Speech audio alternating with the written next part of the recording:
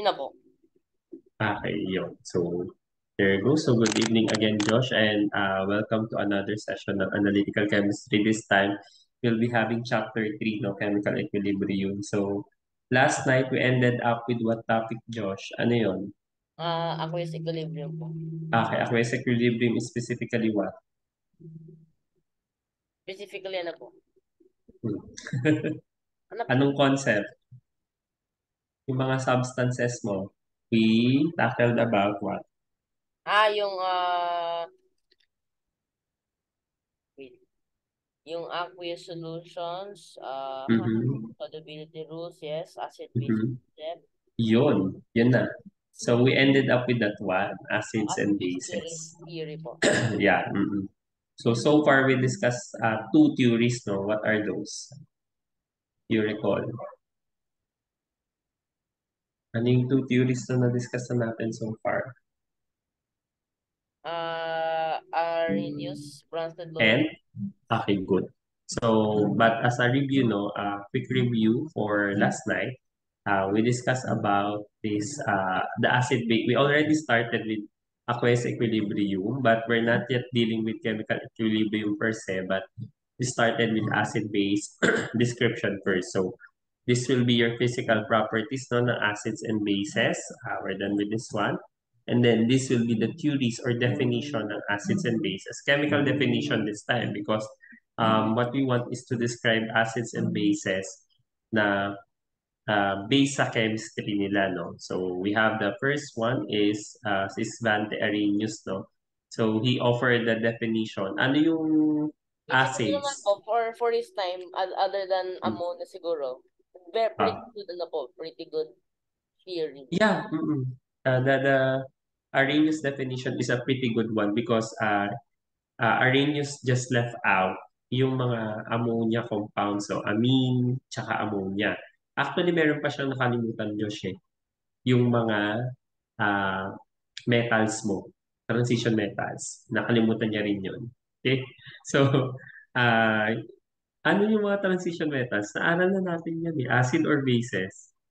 Acid. Di ba? Kasi dun sa ano natin, sa coordination chem, there are what? Anong type ng acids? O, Anong type ng acid yan? Kahit hindi pa natin na-discuss yung third theory, dapat alam mo na yan. alam ko na po, wait lang. Alam ko na po eh. Yan yung third definition. Yes. Bron Bronsted Lowry ba siya? No, they're not Wait lang, Bronsted-Lowry opo. acids. Yung isa pa. They are what?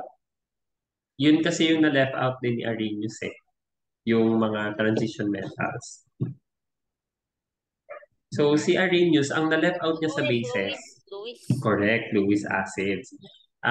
Si Arrhenius, ang na-left out niya sa bases, si amines and yung ammonia compound. No? So, amine compounds, saka si ammonia. Yun yung na-left out niya sa bases. Kaya nag-offer ng another definition si Bronsted Lowry. However, si Arrhenius, naiwan niya naman sa acids yung mga transition metals. That's the reason why he proposed another theory or someone proposed another theory to cover the transition metals. Usually transition metals, that will be your Lewis acid-base definition. But however, as a review muna, ang Arrhenius, no, pag acids, Josh, ano yung i-yield nila sa water? If you place them Ah, in water, H plus pag acid, tapos yung OH minus pag base. very good. Or proton, no? So, or HTO plus. Pag acids, ano yung makikita mo sa formula nila? They have They what? have H in their, ano. In their formula. Pero please take note ha. Tignan mo to Josh ha. Tignan mo yung sa slide natin. Acidic H yung nilalagay ko tsaka basic OH. Kasi minsan, let's say, sa acetic acid, CH3COOH. Sino lang yung acidic dyan? Sino lang yung acidic? Sino lang yung acidic, Josh? Ah, CH3COOH. Your acetic acid. Sa ano po, sa Arrhenius po ba? Arrhenius definition, di ba ang nakalagay kasi diyan, kaya hinighlight ko, yung mga acids mo, they have acidic hydrogen in their formula. Let's say you have I think kasi acid daw po CH3COH. has acidic, Oo, asan yung acidic hydrogen niya dyan? sa huli po. Okay, eto no. So apparently si acetic acid, hindi siya ganun pumapalo nga sa formula eh. Kasi usually, saan yung mga acidic hydrogen mo? They are written in what? Usually in front, no, ng formula nila. However, for your acetic acid, it's written dun sa medyo dulo, no, na part ng kanyang formula. So, ayan. And then, yung OH mo naman, you have basic OH for bases. O, next, punta tayo sa Bronson Lowry. Pag Bronson Lowry, Josh, anong definition natin ng acids? Bronson Lowry. Proton donor. Okay, proton donor. Example ng proton donor. Ano kaya? Any acid po, mga HCl. Correct. So, kapag bases naman, proton acceptor sila. However, pag Bronson Lowry, ang nangyayari, once your acid loses its proton, what will happen to your acid? Becomes It will conjugate become base. conjugate base, very good. And then your base accepts an proton or hydronium ion, it Conjugate will acid. become conjugate. So you have conjugate acid-base pair system dito. Okay, so with that, I'll be sharing ano ha, say ano tayo. Asa na ito? I'll just share a new one, whiteboard. Ayan. So nakikita mo na yung whiteboard ko, Josh. Opo. So, let's say we'll have this one. C, no, not that one. Pwede mo. Not that.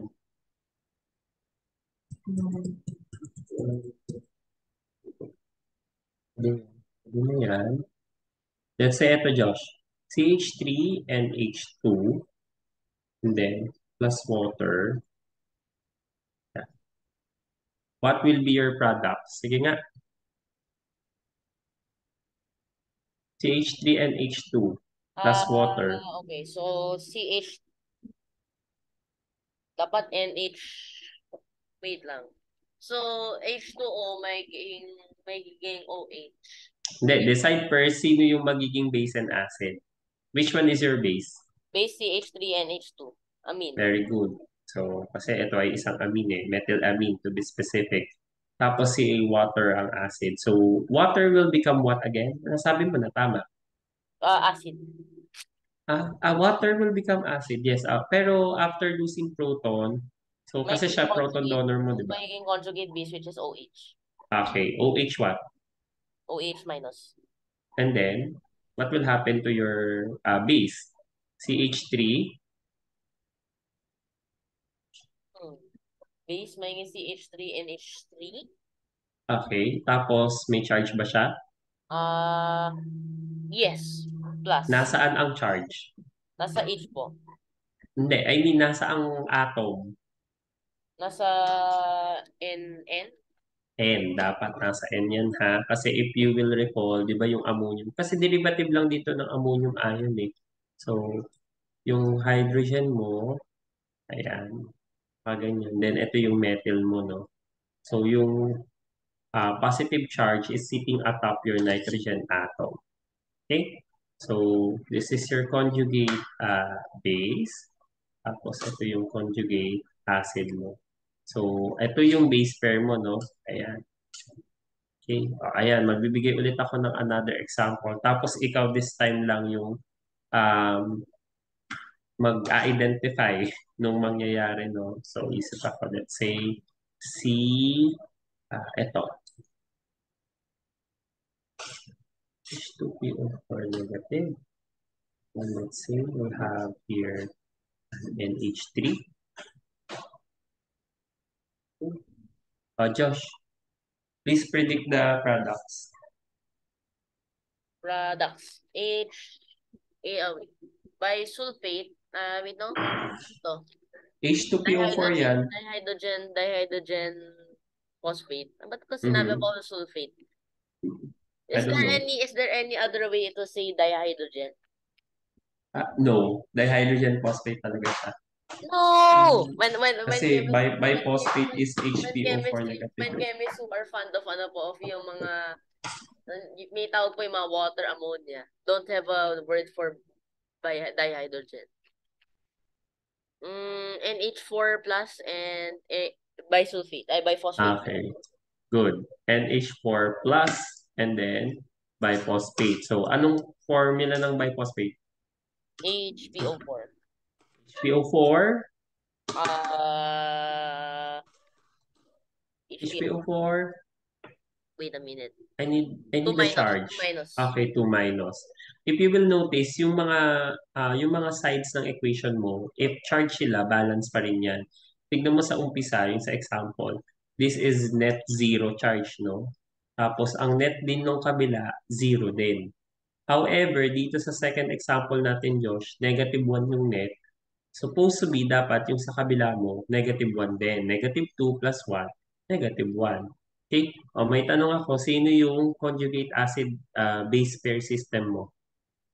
Talagyan na lang natin nung parang connector. Conjugate acid base pair lang ang hinahanap ko.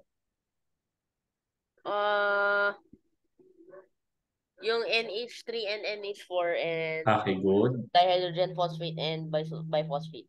Okay, yan. So, yan. So, babalik na ako dun sa aking um, sinishare. So, we're good with that one. Balik ako dun sa aking slide. Then, ayan. So we're clear with Bronson Lowry, no? So please take note, meron pa akong mga additional notes for Bronson Lowry. Please take note that the strongest Bronson Lowry acid will produce the weakest conjugate base, and strongest Bronson Lowry base will produce the weakest conjugate acid. So that's the reason why in this case, si perchloric ay a very strong acid. So therefore, perchlorate will become one of the weakest bases in that we know, no? Sa example niyan. Okay. So before we proceed with the Lewis definition. Si Lewis definition kasi hindi siya ganun ka-useful pa sa puntong ito, no? Pero daanan na lang natin siya. Sige, unahin na natin to. So, when you say Lewis definition, kung ang Bronson-Lowry definition, Joshua, PDA to ha, just remember the acronym PDA. Pag Lewis naman, EPA yan. EPA. Okay? Electron pair acceptor acid. Kaya, Naisip ko pag ano nung ha, Bronsted. pag Bronson-Lowry PDA, pag Bronson-Lowry PDA, proton donor acid. So, automatic proton acceptor na yung base. Pag Lewis naman, Lewis definition, electron pair acceptor acid. Opo, yung Tas acceptor magiging donor po sa Bronsted. yeah, correct. Oo. Very good. Baliktaran yan sila ni Bronson Lowry tsaka ni Lewis. Kasi ang tinitignan ni Lewis, instead na, di ba si Bronson Lowry, anong movement yung tinitignan niya? Movement nino? Ni proton. Okay, ni H plus, no? H plus movement ito. Pero, si Lewis naman, ang tinitignan niyang movement ay electron pair. Okay? So ngayon kasi Josh, si Luis siya yung nag-open sa mga transition metals to be included in acids. Kasi yun yung nakalimutan ni Arrhenius. So, di ba si Arrhenius, parang nawala sa Arrhenius definition si ammonia tsaka yung amines, no? And other bases. Ngayon, si Arrhenius naman, nakalimutan niya rin yung mga transition metals. And yung ibang ano no element na nag-act as acid. So, kung maalala mo to basic na reaction, sige nga, di ko alam kung matatandaan mo to ha. What is the product for this one, Josh? Oh, no. BF3 plus F Wait lang. minus. I still remember this. Mhm. You can do annotation BF4 and then draw. minus? Parang magana po siya, diba? May BF4 minus. Sige, pakita mo kung BF4 minus. I have no idea po. Wild guess lang po. This is nice. Hmm? Sige, go ahead. Pakita mo yung ano, yung sa Hindi ko po alam. hindi. Pakita mo. Na-discuss na natin yan. Ah, Isulat mo dito. Ayan. Lalagyan kita ng space dito. Para lang makita natin. Sino yung acid muna, sino yung base. Kasi ito, ang Lewis din ay so HF gamit po din is sa acid. organic. HF po is acid, so this must be base. Very Wala good. po yung stylus eh. So, Lewis base yan. Okay, tama. That's your Lewis base. Ito yung Lewis acid mo. So, ibig sabihin, ako yung mag-aano, Lewis acid.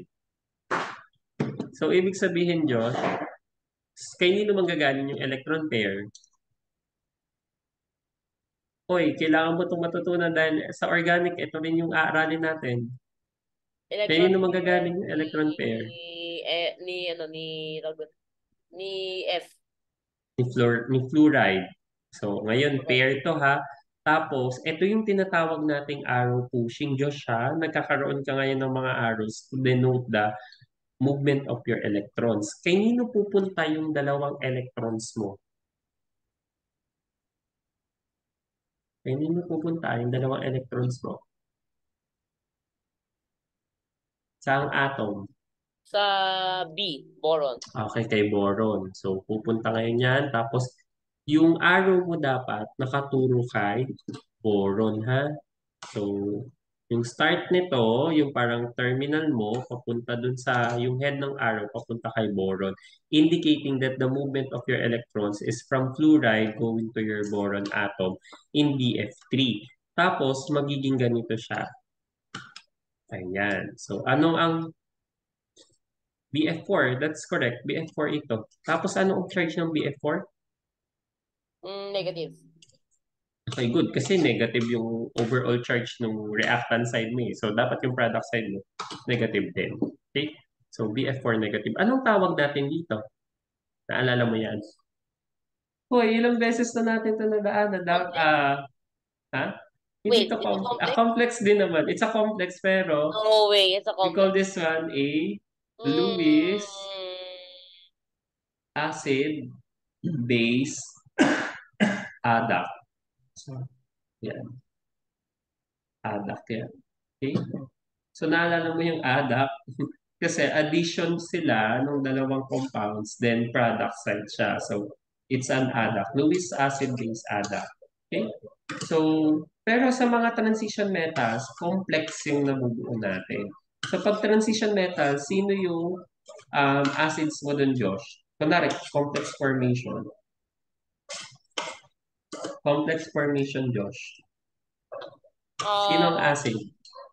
acid si BF3, tapos Hindi, ano, complex formation na tayo. complex Yung formation. natisingin ha. Oh no, acid, ligand ba or ano?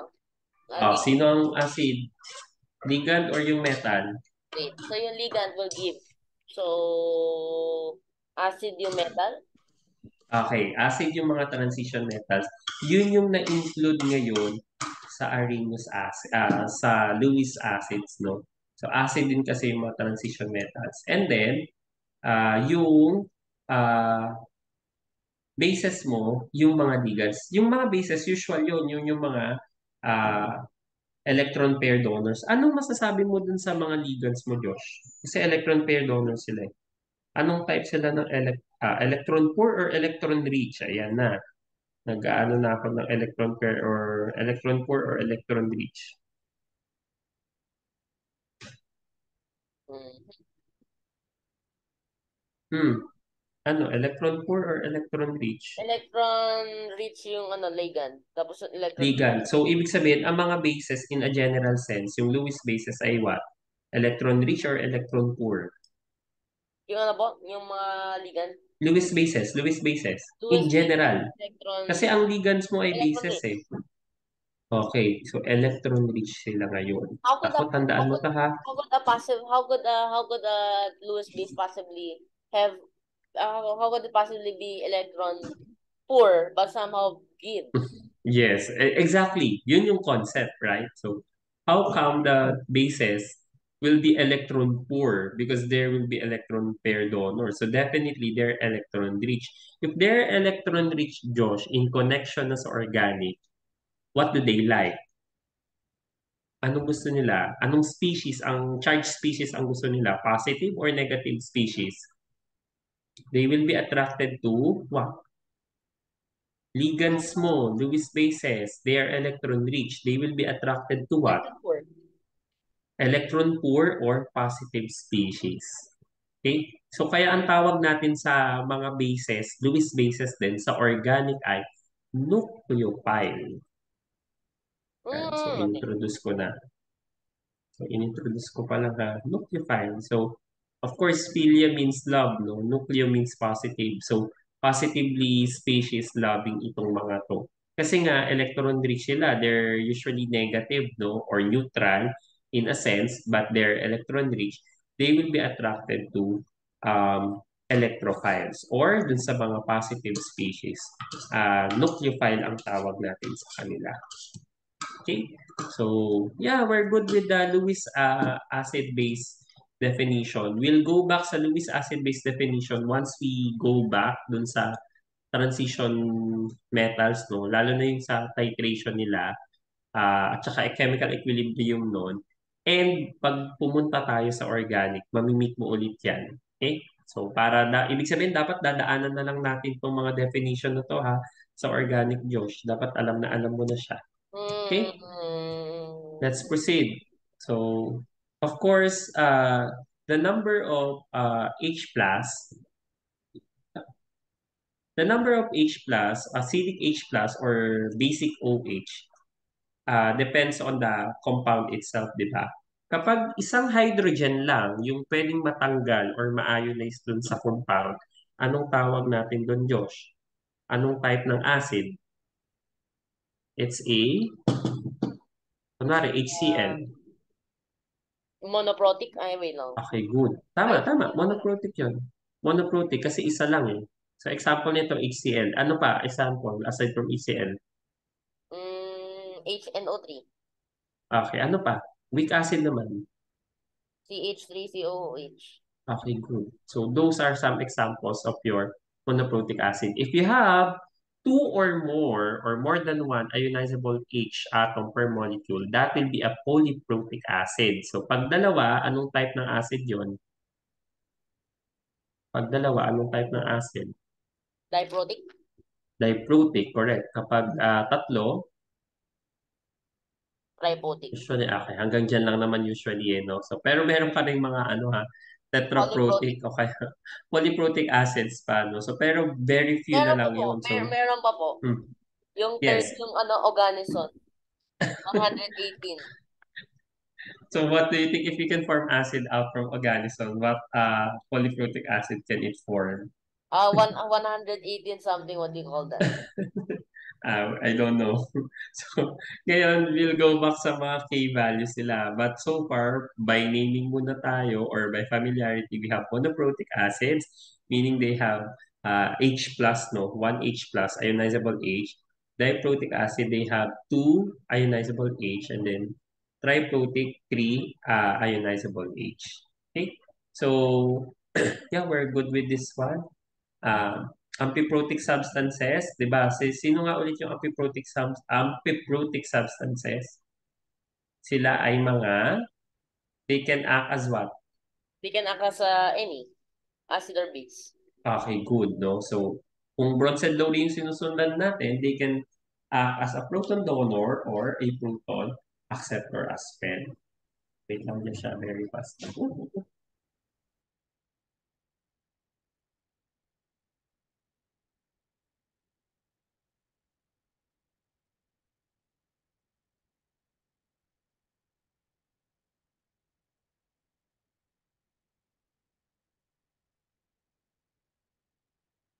Okay, so if you will notice here, Josh, what can you say about your amphiprotic substances? Tignan mo yung mga nandito sa examples.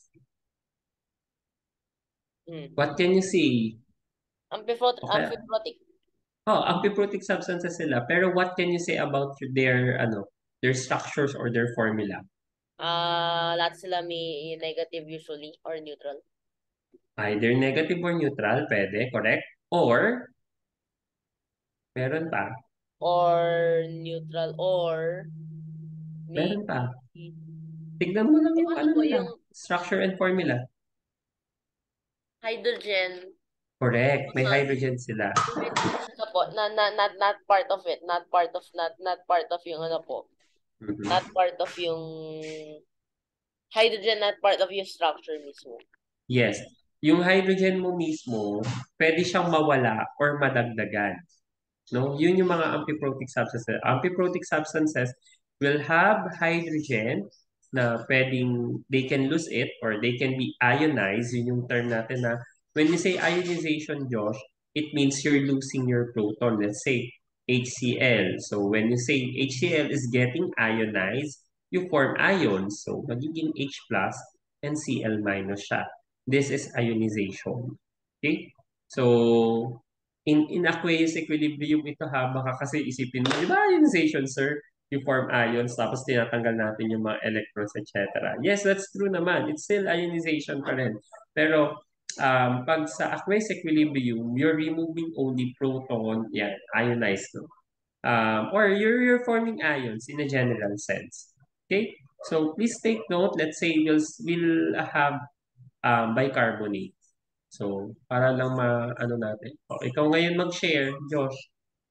Share your whiteboard. Bicarbonate. Bicarbonate structure lang po. It's such an Hindi. easy. Hindi structure siya. Yung pakita mo sa akin na si bicarbonate ay kaya mag-act as acid or base. Depende dun sa kasama niya. Sige nga. Go ahead. Okay. So, wait. Carbonate. Carbonate lang po? Bicarbonate. Bicarbonate. Wait, ano ba yung structure ng bicarbonate? Wait lang. Formula niya ay HCO3. What? HCO3 minus po. Okay, o sulat. Ipakita mo sa akin that bicarbonate can act as an acid and base kasi alam mo, amphiprotic siya eh. Let's see po kung if I can draw it well. You don't need to draw the structure. Ano lang, yung ginagawa natin, yung parang equation. Ano pong equation? Equation kasi ipapakita mo sa akin na ano siya eh, acid or base siya eh. Okay. Hindi po kailangan nakipakita yung mga electrons dito. Yeah, oo, hindi. Kaya pwede mong i-type. Pero anyway, dito naman. Yan, okay. So that's HCO3 minus. Okay, so siya mag... O, ngayon, paano mo ipapakita ang acid siya? Paano mo ipapakita ang base siya? Siyempre, dapat may magre-react sa kanya. Okay. So, bicarbonate. Let's see. Think. Ano ba? Kasi yung ano po can form acid So, by bicarbonate is what again? Anong type siya ng substance? Acid, base, or neither? amphiprotic. Amphiprotic, very good. So, Ano it po can po? act as Ay, an acid or ano base. yung conjugate acid na po is carbonic acid. Hmm. So, Uh, paano mo bubuing carbonic acid yan? React it with a strong something acid. that has a lot of H. Yes. Yeah. React it with strong acid. Dapat po nasa lab po ako para mainom ko po. Tapos we can see if No. it really reacts. That's your bicarbonate, correct? I mean structure.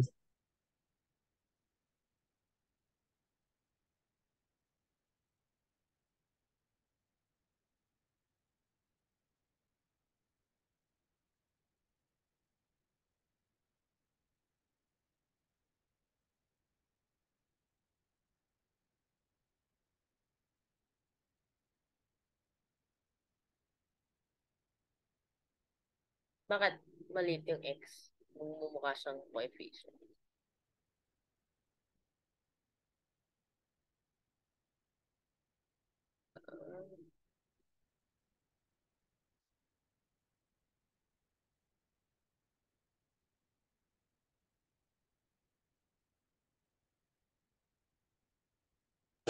Why are you writing X there?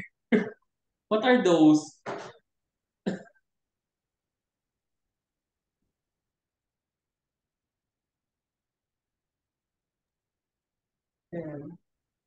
What are those X?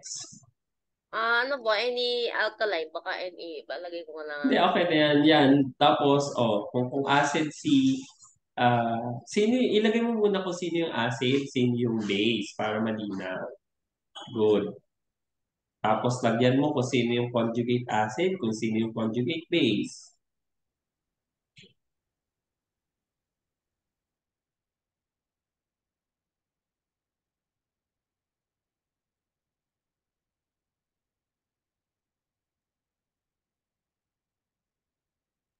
Check mo yung yung formula mo ng sulfate, ng conjugate base mo rather. Ilan lang yung nabawas sa kanyang proton? Oh, you see. Oh, photo minus siya, pag ganyan. Wait, May wait. naiwan ka pang proton. So, HCO3, H2CO3. Ah, okay, may naiwan sa kanya. Okay, Bisulfate. correct. Kasi naging H2CO3 yung isa eh. Ayan. Tapos tignan mo yung overall charge nila. Conjugate acid. No? Overall charge. Ah, Kunwari, yan, sa negative, sa reactant side, ano ang, zero. Z, Negative. okay, good. Negative. Zero. Okay, make Okay, sense. good. So, balance siya, di ba? It makes sense. Ngayon, give me another reaction naman na this time, si bicarbonate ay acid. Mag-a-act siya as acid. Go ahead. Okay. So, So, this time, i-react mo siya, of course, sa isang. what is Siya the, yung mag-a-act as ano, base. I see, I see. Ay, so, Ano po, siya yung mag-a-act as lahat po acid. pala, lahat po ng mga they have the opportunity to become diprotic. Very good. Oo, Or ano they have sila? the ability to turn into like their Pwede silang unbind. amphiprotic. How do Yes, you, pwede silang amphiprotic. how do you call it unbind po? Yung wala siyang hydrogen. Deprotonated. Ayun, deprotonated. Deprotonated, yes. Yay. No hydrogen at all. Correct. Deprotonated species. Okay, so ngayon, this time, yan ang acid. Okay, so Okay. paano siya Isip ka matatanggal? ng, Alam ko po. correct. Mag-isip ka ng base. O, edi, a strong base. Strong base. LIO. Wait lang. Go CPC. ahead. Super strong base. Na magana siya.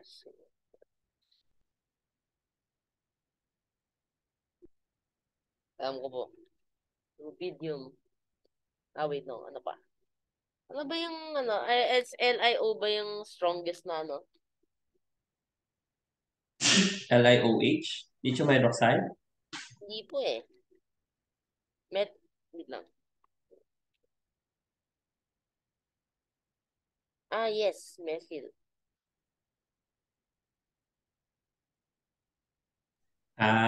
Yeah, pwede yan. Good. Okay. At yan. Okay na base yan. Methyl It's a strong anion. base. It's a strong base. I think it's the strongest base po. Hindi ba po siya Alam ko hindi. strongest Hindi, base? hindi, hindi, hindi. Ano po yung Pero strongest strong, base? very strong yan. Ah, naalala ko nga eh. May mga inorganic ka na strong base talaga.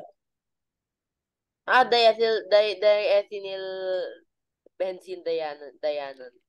Yun Dianon. daw ang strongest base. Check Hindi natin. po. I think I remember. Ortho ba or meta? Each. No. CO3. Plus. Orthodiethynyl benzene dianion. Ortho ba? Organic siya. Diethynyl benzene. Kasi yung benzene ring, yun yung super base siya. It's a super base. Ah, super acid po meron. May mga super acid din.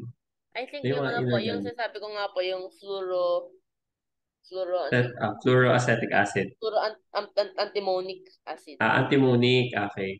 Yeah.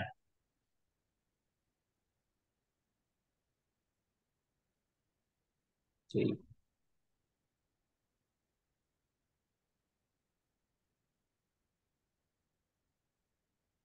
Okay, conjugate base.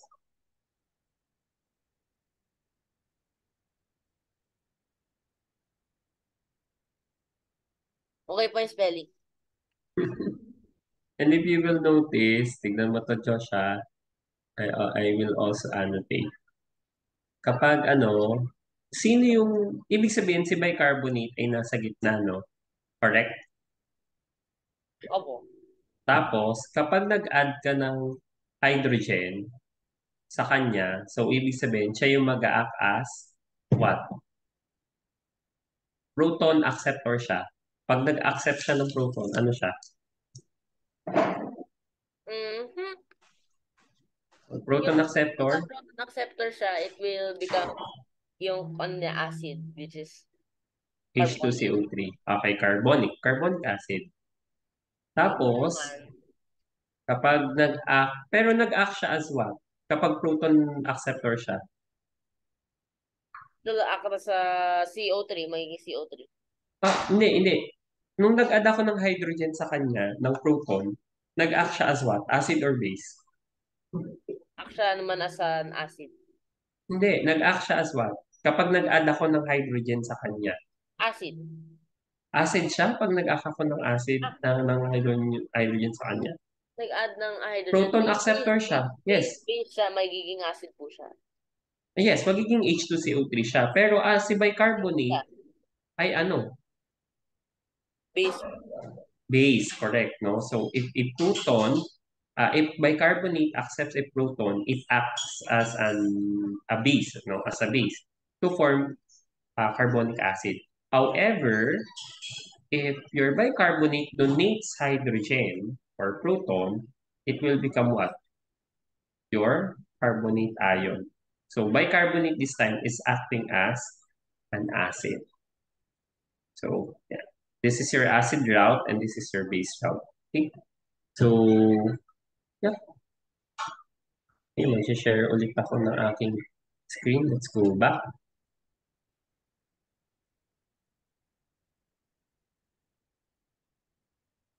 There you go. Yeah. So, we're good with this one, amphiprotic solvent. Tapos, autoprotolysis or autoionization. When you say autoprotolysis or autoionization, it means your substance is reacting to itself. No? So, sino kaya yon? Anong example ng autoprotolysis or autoionizing substance, Josh? Can you give me an example? Uh-huh. I have no idea. Hmm? So Wait. let's say ito. Sige, simulan natin kay water. Di ba si water kaya niya mag-act as acid and base? Correct? Yes, amphiprotic Amphiprotic sa po. water.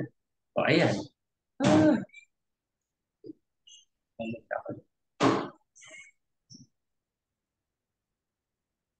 ko lang ito. So, paano kapag may dalawa kang water molecule? Di ba? Pag Mhm. may dalawa kang water molecule, so, ito magdo-donate ng proton dito. So, you'll form what? You will form, wait, that's the auto-ionization. Auto-ionization of water ito. This is the auto-ionization reaction of water.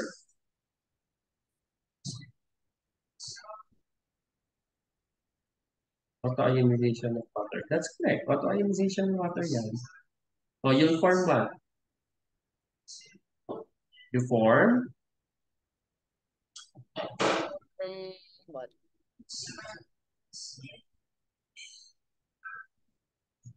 OH minus and H3O. okay, good. Ngayon, ito Josh ha, ito yung clue. Si water ba ay solvent? Si water ba ay solvent? Yes. Ngayon, kapag nag-auto-ionize yung solvent mo, kung ano yung species na nabubuo niya, yun yung strongest acid and strongest base in that specific solvent. So, sino ang strongest base in water? OH. Correct. Ito ngayon conjugate base mo siya, no? Ito ngayon, si OH minus, siya ang strongest base in water. Kasi siya yung nakuha mo sa autoionization. At si hydronium ion, siya ang strongest acid in water. Kaya nga, di ba, kapag kumukuha tayo ng pH, ano ang tinitignan natin kapag sa aqueous solution? pH. What do we want? What H, concentration? H, P, H pH. plus. Correct, di ba? Si Okay. H3O plus or si H plus because siya yung strongest acid mo in water, no? So, ayan. Hydronium ion is the hydrated proton form when water reacts with an acid. Hydronium ion is your strongest acid in water. Take note ha, in water. So, let's have another example, no? Yung um, alam mo yung phenol, di ba? Tama? Opo. Anong formula ng phenol? Is benzene. But with Benzenamide. Benzenamide, correct. That's but has benzenamide, ano? OH. But has OH. Correct. Benzenamide OH. Ganyan siya. Okay? So, or C6H5OH. Oh, ang benzene tuloy. Ang phenol, Josh, ay liquid. So, pwede siyang solvent.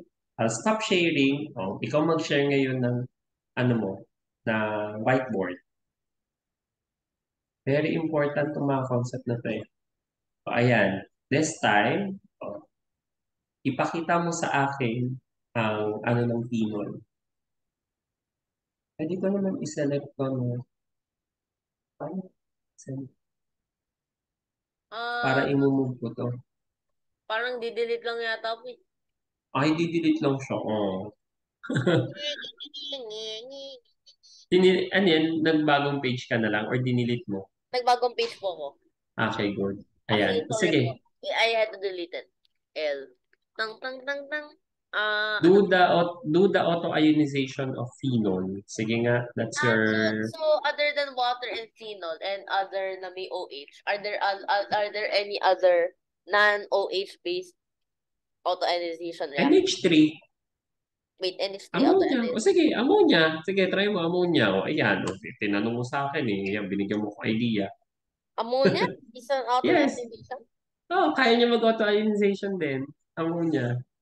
Basically, parang virtually nga eh, yung mga solvents mo, kaya nilang auto-ionization. They can react with one another. So lahat, ammonia, binigyan mo ko ng idea, bago muna yung phenol, NH3, sulat, NH3. Dalawang NH3 magre-react with one another. Okay, so ito muna.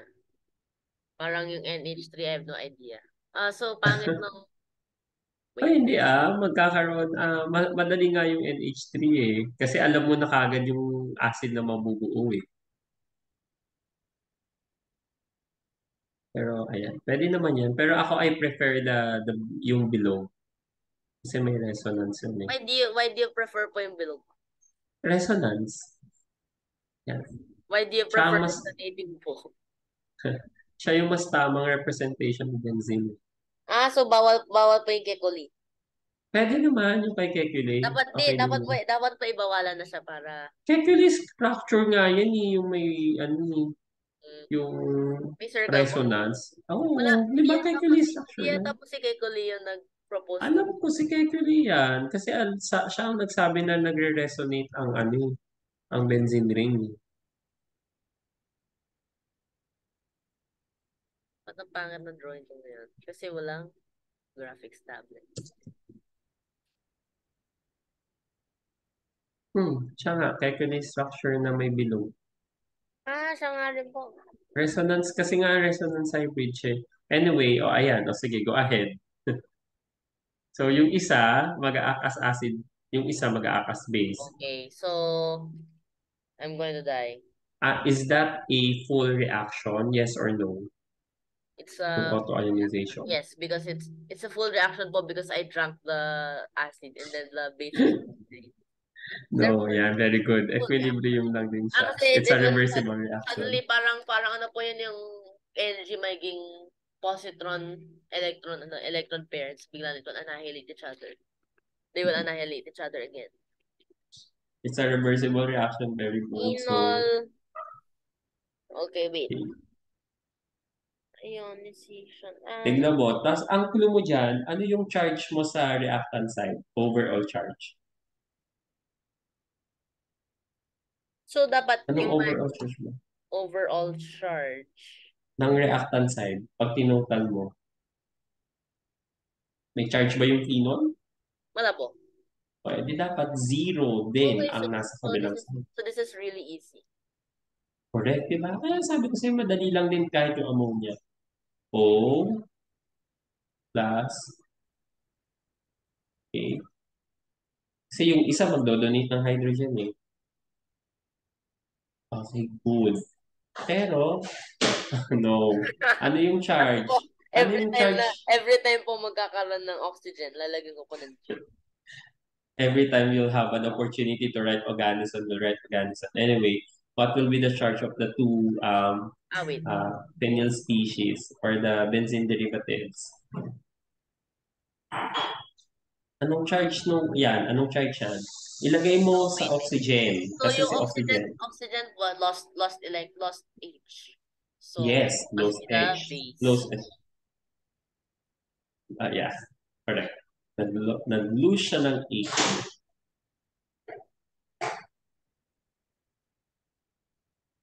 Oh, wait, these are conjugates. Yep, conjugate base and conjugate acid. Pero ayan na yung magiging strongest acids and bases mo sa phenol. So, oh, may charge yan, Josh.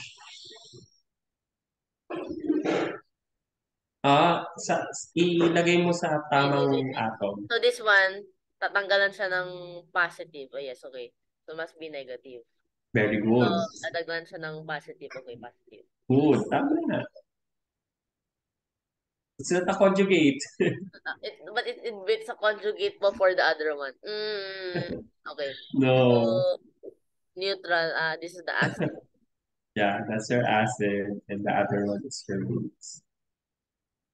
Oh, ngayon gawin mo yung ammonia.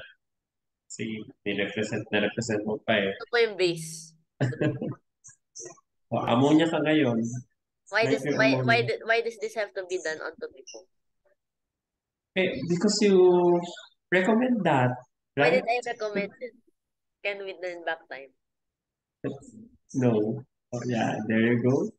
So, di ba? Easy. Very hard. And, and H2 This looks like a minus. Good. familiar Indian symbol po. That is not Germany. It was not Okay. used in Germany for the 1940s. Anyway, so that will be your auto-ionization reactions, no? So I'll be sharing again my presentation so that we can proceed with another one. Another concept, important concept, nadadaanan lang din muna natin because we will meet this one in some other slides din ng Anakin. And, excuse po, and proteins. Actually, makikita mo to lagi sa katawan natin. Zwitter ion. So, what are Zwitter ions? Zwitter ions are substances that bear both positive and negative charge. So, I'll give you an example, Josh. Ang proteins ay gawa saan, Josh? Ang proteins. They are made of what? Proteins. Proteins? Made out Uh, of something. I have no idea. I forgot. Sorry proteins po. are polymers. Proteins are made of amino acids. Very good, Ah, amino yes. Okay, acids. sorry. Tapos tignan mo ha, ano yung amino acids? Amino and then acid.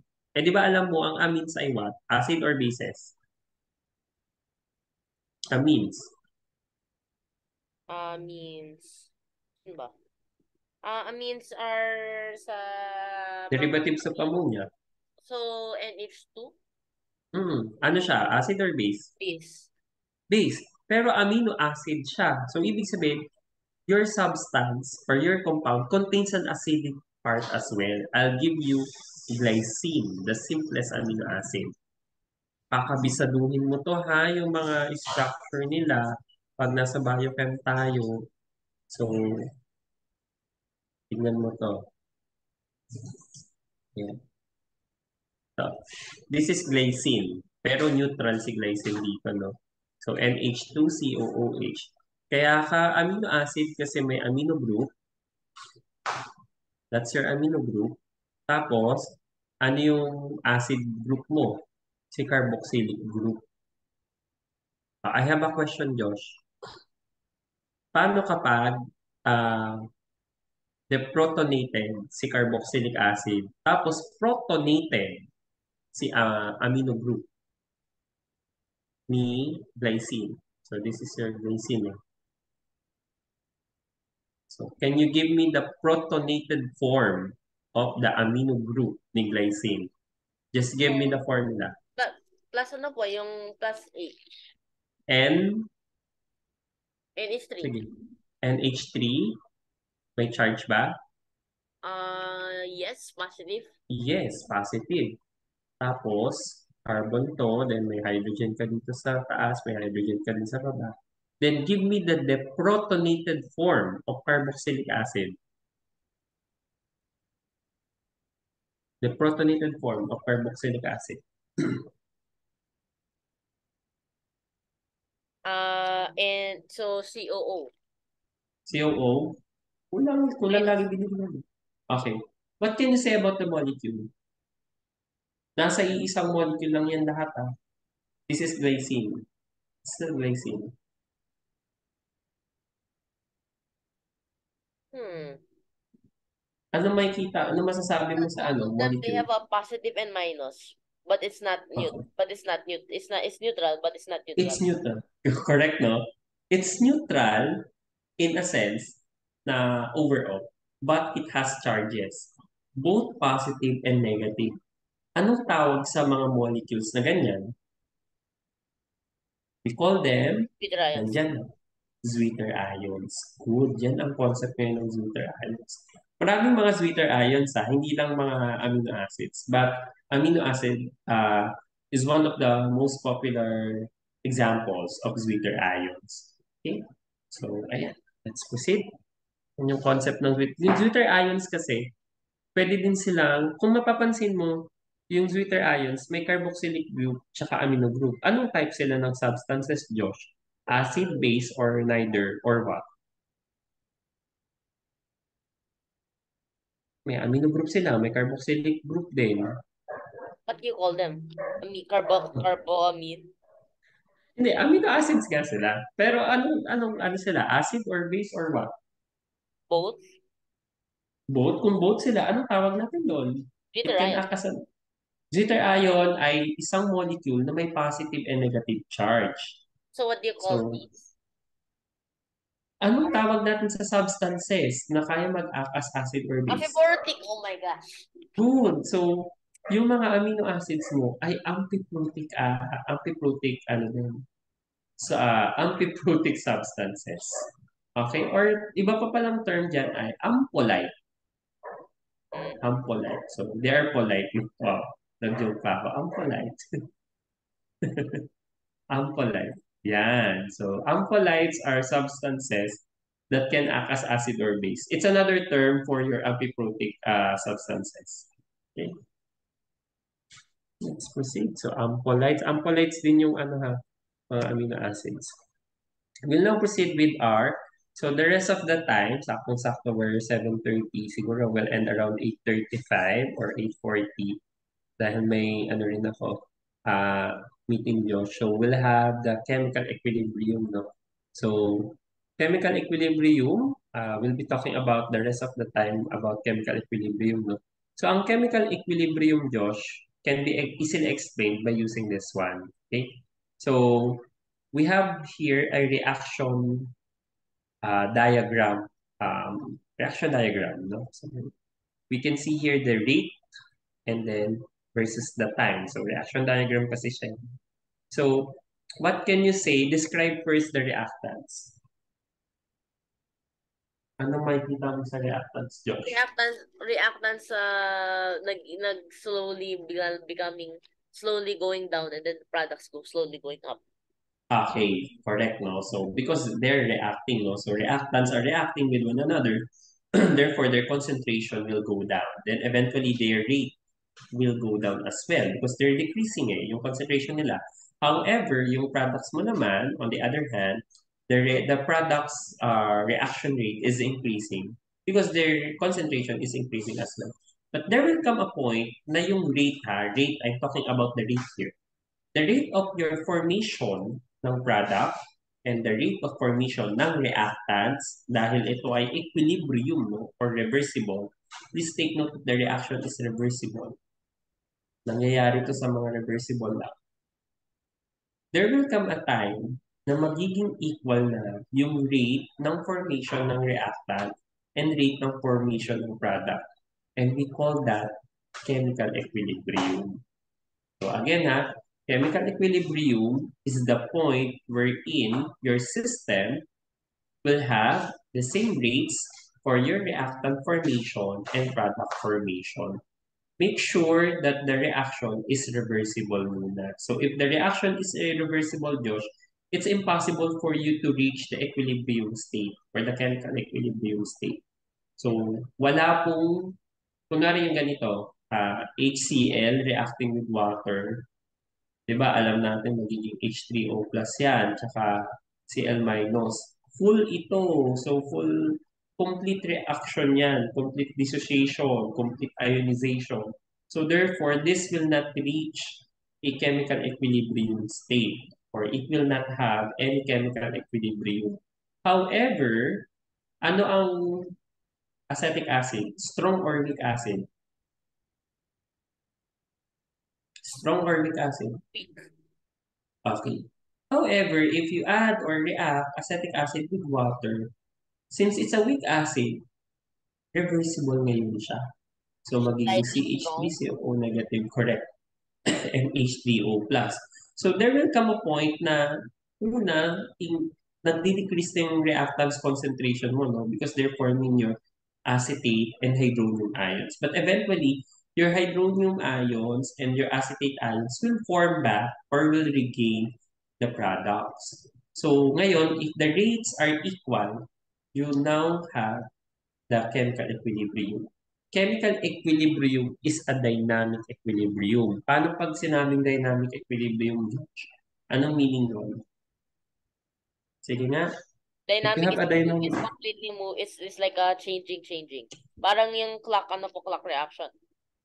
yeah, dynamic equilibrium yun. Ibig sabihin ng dynamic equilibrium sa chemical equilibrium, the reactions do not cease, no? They do not cease. So, yung reaction do not ceases. The formation of reactants, the formation of products, it's tuloy-tuloy, no? Continuous.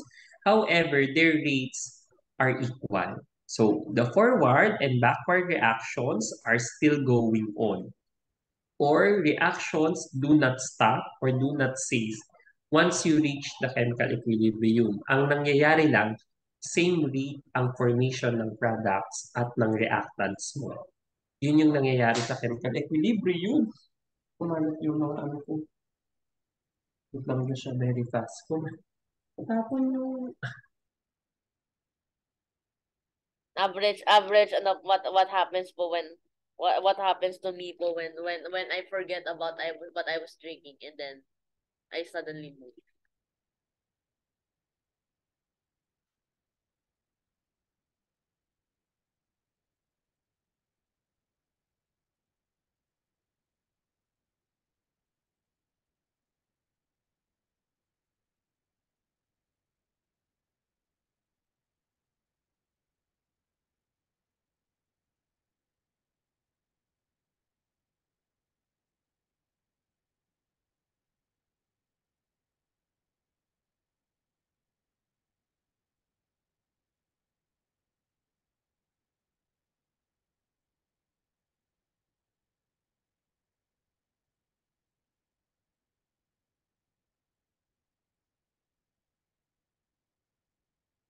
Ayan, I'm back. We're good. Natapon po So, acid. Natapon po acid. hindi, nalaglag yung mga, alam mo yung pamalit dun sa parang lead nung pencil, yung digital pen. Pinapalitan kasi ito eh. Parang graphite kasi ito para conductive. Ayan. Mm, So, pinapalitan siya. So, ngayon, nabuksan yung, ayan, oo. Yung pinakatakip na buksan. So, tumilapon yung mga lahat. Anyway, nakuha ko naman lahat. Let's proceed. So, basta ang punto ko lang dito is during chemical equilibrium, the forward reaction and backward reaction, they do not stop. Instead, continuous yan. The rates will be equal. Ako ha, wag mo kakalimutan yan. Equal rate sila ha. Let's proceed. Yan. So, the question here is that how can we describe chemical equilibrium mathematically? Laging ganun, no? Quantitatively, how can we describe or how can we um, have a number for chemical equilibrium? So, we now introduce the chemical equilibrium constant. No? So, hindi ito bago sa'yo kasi na-discuss na to ni Sir James, correct? So, the equilibrium law and the equilibrium constant, K. So, di ba alam natin, the equilibrium constant is equal to, anong general formula mo dito for equilibrium constant? KEQ. KEQ is equal to what? PEQ is equal to yung, oh, wait lang. Yung Concentration ng, concentration ng products very good, product cell over times the ano to the ano niya to its to it raised, to its coefficient, okay, raised to its then over coefficient. yung ano na yung what something, what do you call that, the reactants raise their Okay. coefficient. Actually kasi dapat X ang reactants eh. Gawin natin Y si products. Oh, very good.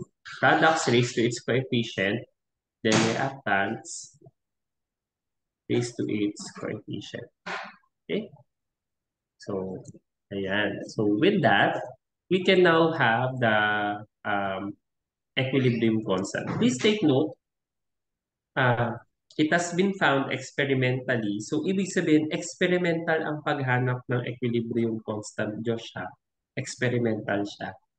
For all processes, that the ratio of products to reactant is constant. No? So, once you reach the equilibrium, ganito yun, Josh. Once you reach the equilibrium, the product and reactant ratio will always be constant at specific temperature. Kasi ito ay temperature dependent eh. Pakitandaan ito ha, temperature dependent. So please take note that the ratio between your products over reactants, once you attain chemical equilibrium, it's constant at a specific temperature. So how do we write um, equilibrium constants? Yun muna, very important concept. No? So, ang gagawin lang natin, alam mo na to, products over reactants, tapos i-raise sila dun sa um, stoichiometric coefficient nila. So, it means, Josh, you need to have a balance equation first. Very important. Balance equation. Ito ang uunahin mo ha. Number one to. Number one step. Pag nagka-calculate ka ng mga chemical equilibrium problems, ang number one step mo ay meron kang balance equation muna. So that your exponents will be correct. No? So please take note, there's a note here, no? So equilibrium constant expressions provide no information about whether a chemical reaction is fast enough to be useful in analytical procedure. That is the downside ng ano no, chemical equilibrium. Ang sinasabi naman ng chemical equilibrium, what will be the ratio of your products and reactants at chemical equilibrium? But we don't know how fast your reaction will be or how fast will your equilibrium be attained, no? So, gaano ba kabilis na, kunwari, nag-mix ka ng dalawang reactants mo, gaano kabilis nila ma-reach yung chemical equilibrium? Hindi yun dinidescribe ng chemical equilibrium. Ano yung magdi-describe ng Josh? If you want um the fast, how fast a reaction can be. Chemical kinetics. Very good. Chemical kinetics yan, no? So, pero isa pa hindi kayang ibigay ni chemical equilibrium, yung mga heat involved dun sa reaction, hindi niya rin kaya yan. So, kunwari, spontaneity, hindi niya alam yan. So, sino magbibigay? Kung spontaneous or non-spontaneous ang reaction. So, Yung anong ano niya, yung sa delta G. very good. Delta G, thermodynamics, no? Or thermochem. So, kaya dugtong-dugtong yung tatlong yan. Si chemical kinetics, chemical equilibrium, tsaka thermochemistry.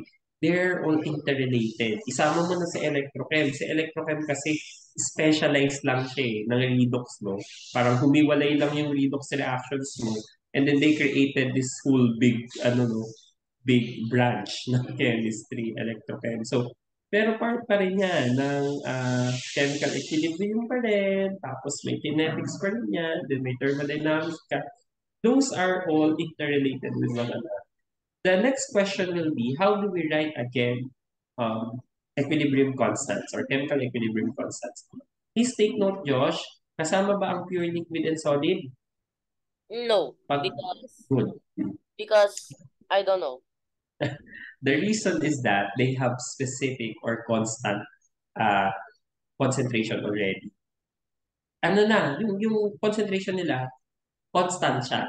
Tingnan mo, ano yung concentration ni water? Naalala mo? Di ba si pure liquid? Ang water ay pure liquid eh. What is the concentration of water? Ay, naku, dapat alam mo na to. I don't know. Alam mo na yung value. Uy, alam mo na yung value niyan. Ikaw Get the ba? concentration of water. Concentration ng water? Mhm. Mm, Kasi dapat ma-prove natin na constant ang concentrations ng solids and liquids eh. Kaya hindi natin sila sinasama sa equilibrium constant expressions. Instead, nandito na sila. They are already compensated to K. Again ha. alam ko na po bakit. Kasi Mm. they don't change naman. So why Mhm. should they equilibrate? Correct, exactly, no? Okay, okay, So, okay. constant yung concentration nila. So, just include their concentration in your K so that it will become integrated already. So, ano ang concentration ng water? Para lang ma-prove natin. Ayan, nakalimutan na. O, anong molarity? Formula ng molarity, Josh? What is the molarity of water? So, kunwari may 1 liter ka ng water. And then Ilang, ano? isang litrong tubig, how many grams? Oh no. Approximately, So 4 grams ba? Ay, wait. oh, 1 liter? 1 kilogram, 1 kilogram. 1 kilogram or 1,000 grams. Anong molar mass ni water? Mm-hmm. Molar mass ng water. Mhm. 15.9994, mga 16 plus Molar mass ni water. Okay. 18. 18. 18 grams per mole. So, ano ang molarity niya? Approximately. Yan yun. 1,000 over 18 divided by. That's the molarity of water. That's the concentration of water. So, every time you will 1,000. drink water, 1,000 divided by 18 over 1. over 1. Over 1? Kasi, most So over liter eh. 55.6. Okay, 55.56 molar. Every time we will drink water, we're drinking 55.56 molar of water. Ang concentrated, no? A highly concentrated substance, di ba?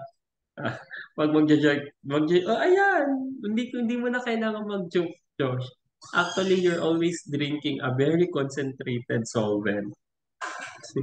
55.56 molar, ang taas niya, no? So, si water ay very concentrated na uh, substance. And then, if their concentrations are constant, we can now integrate it in your equilibrium constant. Kaya hindi na natin sila sinasama sa equilibrium constant expression.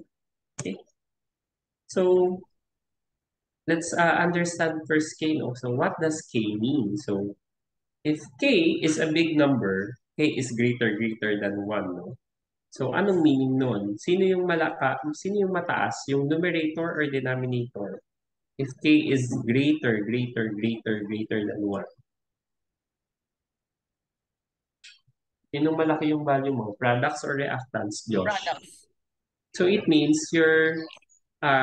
anong pinifavor na reaction? Yung product formation or Product formation.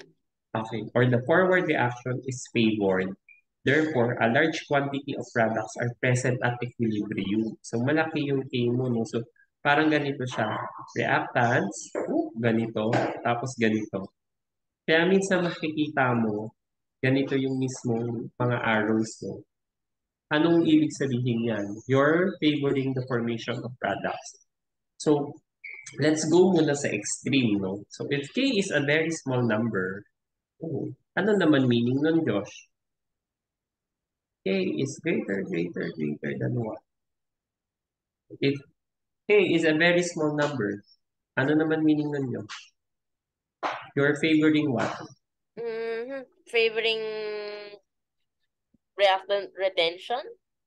Okay, reactant retention or um, favoring the reverse reaction or formation ng reactant. So if that is the case, we will expect that at equilibrium, at chemical equilibrium, we will have a large number or large quantity of your reactants. Ngayon, ang tanong, paano kapag close to 1? No? Yun yung tanong natin eh. Paano kapag close to 1? So, ibig sabihin lang nun, equal quantities of reactants and products are present at equilibrium. Very ano to, sa mga substances, very seldom mo siyang makikita. Yung K is very close to 1. No? Konti lang yan na yung K nila ay equal sa 1. Usually, it's you go with the extremes. Very high K or very low K. Yan yung, sa Anakin, ito yung check natin. Check and then check. Okay? So, we proceed. So, ngayon, ang K natin, Josh, ay different sa reaction quotient na tinatawag. I think na-discuss na natin ito, no? Or na-discuss niyo na siya ni Sir James. Mm-hmm. Reaction quotient ay Q, no? Q and K, they are different. Balikan natin. Sino si K ulit? K is your, The KC equilibrium constant. and what is the formula for that? Yung product equilibrium to the equilibrium concentration of the product to the coefficient Over over uh, reactant equilibrium equilibrium. to the Okay. coefficient. Ang mahalaga dito, pag kay Josh, we're concerned about the equilibrium state only. Ngayon, di ba, paano pag nag-start pa lang yung reaction, di ba pwede mo pa rin naman kunin yung product over reactants? Correct, di ba? Correct, Y, X. At any given time or at any point in your reaction. Yan. So, kunwari, hindi mo pa nare-reach or na attain yung chemical equilibrium, we can still get the ratio between products and reactants. No? So we call them reaction quotient. So this is different from your K because your K is only concerned, or KEQ, kumbaga, is only concerned for the ratio of your products and reactants at equilibrium. So ang reaction quotient, hindi. Ano siya, kahit hindi equilibrium, pwede natin kunin, no, yung ratio ng product or reactants. Si K kasi, siya yung magiging standard mo para ma-predict mo kung saan pupunta yung reaction. No? So we now compare Q and K so that we can know, no, anong nasa ang state na yung mismong solution mo or yung mismong system mo. So Q is calculated exactly like Kc or KEQ lang, no? Using the concentrations at that moment. Please take note ha, at that moment, at that moment. Okay? So, ngayon, if this is the case, Josh, if Q is equal to K, Q is equal to K, Josh, anong masasabi natin? It's at equilibrium. Okay, good. The system is at equilibrium. So, ibig sabihin, yung Q value mo ay same yung value ng K. So, ngayon, yung Q dito, i-compare natin siya ngayon dun sa KEQ. Minsan pala ha, ang KEQ, ganito din siya. Pag KC kasi, nakamolarity yan. Yan, nakamolarity. Okay? So, KC is in molarity. Na-discuss to ni Sir James. Kasi may mga gases ka, di ba? KP naman yun. So, usually we don't deal with KP sa anakin. We deal with KC. Pero in a general sense, KEQ ang tinatawag natin dyan.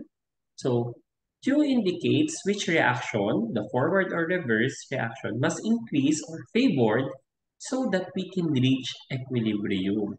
So, paano kapag ganito? If Q is less than K. So, ano meaning ng Q is less than K? Mas So, mababa yung Q sa K mo. Mas isabihin, onti yung, mas konti po yung products form. okay. So, if you have less products, saan pupunta yung reaction? Forward or reverse? Kasi less yung products mo di ba? If you have Q less than K, mas onti pa yung products mo. So, saan pupunta dapat yung reaction to reach equilibrium? The reaction must shift what? Or must favor what? Mhm. Mas favor reactant. Oh, Q is less than K. Pag mas favor Q is reactants, less than Q is papadamihin mo lalo yung reactants mo. if Q is less than K, then it will mas maraming in the end product, so more. Pag Q is less than K, correct, marami pa yung reactants mo, pero gusto mo, onti pa lang yung products. So, sino yung papaboran mong reaction? Mm.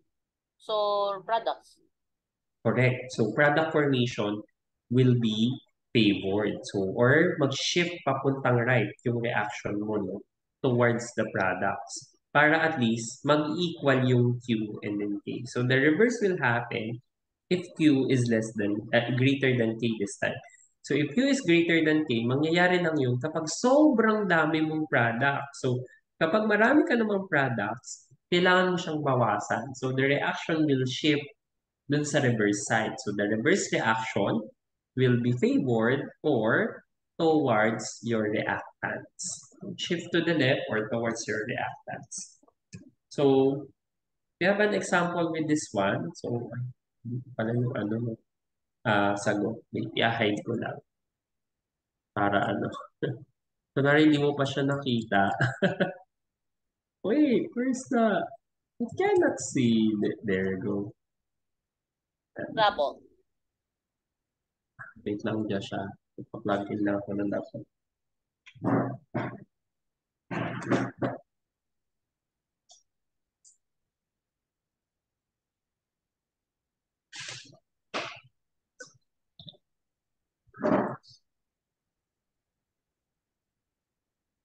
Ayan. Then, yeah. Tapos,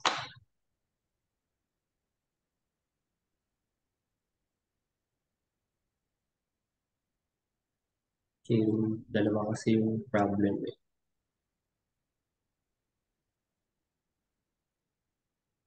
Oh, ano nangyari? Hmm. Oh, this is weird.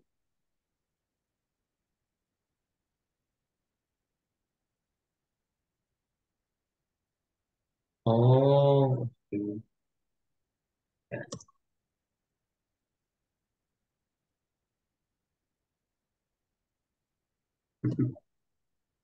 Ayan. Yan.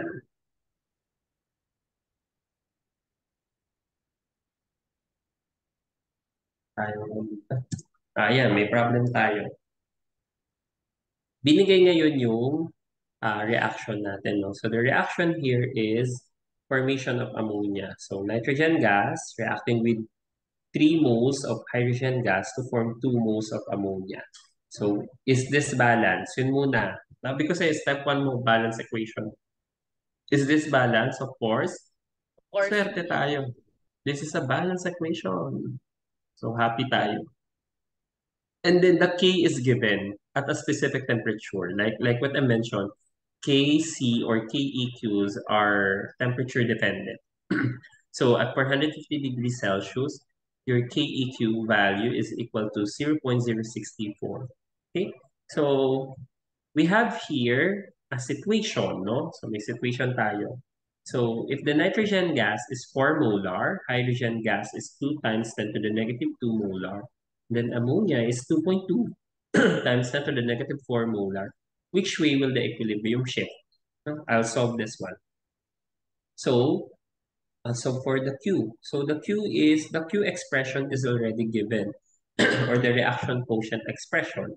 So it's just the same, no, with your equilibrium constant expression. So that will be ammonia raised to 2 all over nitrogen gas times hydrogen gas raised to 3. So if that is the case, ano ang ammonia mo? That's 2.2 times 10 to the negative 4 squared all over uh, nitrogen gas is 4. Make sure that your ano ha, ang mga reaction quotients and K should be in molarity. The concentrations should be in molarity. Then hydrogen gas is 2 times 10 to the negative 2, then cube. Okay? So, hindi mo kailangan ngayon dito, Josh, ilagay yung mga units kasi numbers ang mahalaga dito. Just make sure that they're in molar. So, 2.2 exponent to the negative 4 raised to, this is raised to 2. Tapos yung isa ay 4 times 2 exponent to the negative 2 again, raised to this time raised to 3. So, ang answer ay 1.51 or 0.12151. This is your Q. So, your Q is 0.00151. What is this, Josh? Q greater than or less than K. So, yung K mo is 0.064. So, this time, Q is less than K. So, saan ang shift? If Q is less than K, ibig sabihin nun, Josh, Ibig konti sabihin, masyado konti masyado yung yung, product. okay. So, ang kailangan natin ay, konti masyado yung product. So, kailangan natin paramihin yung product, shift to the right. No? Or, product formation.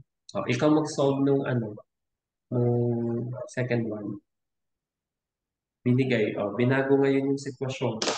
You have 2 molar for your nitrogen gas, and then it's still the same for hydrogen gas. So, That's 2 times 10 to the negative 2. And your ammonia this time is 5.2 times 10 to the negative molar. so po Sige, yung, solve mo. so, Sige, ako magsusulat para iisa lang pala. O, dikta mo. so yung NH3 is 5.2 times 10 to the negative 3. Okay, yes. To the Negative? second, negative Negative. 1 to the Mhm, second. So, sabihin, siguro 225 times 10 to the negative 2. So, mga 2.5, mga ganun somewhere along that line. mhm. Estimate lang po, estimation lang. Yung isa naman, 2 molar times, ano ba? O, syempre, ibibigay mo sa akin yung sagot dyan. Use your 2.2 times, calculator. wala po yung calculator eh. Nasa, 2 times, wala po yung calculator. Iyan ako po sa web. 2 times, what? 2 times 2 times 10 to the negative 2 to the third power. So, mga 10 to the negative 6. Syempre. So, this must be huge. See. Must be very large. Kasi over, ano po eh, over 2 times 10 to the, over 8 times 10 to the negative 6. So, Wala na, integrate mo siya. Oh, ikaw. Ayun.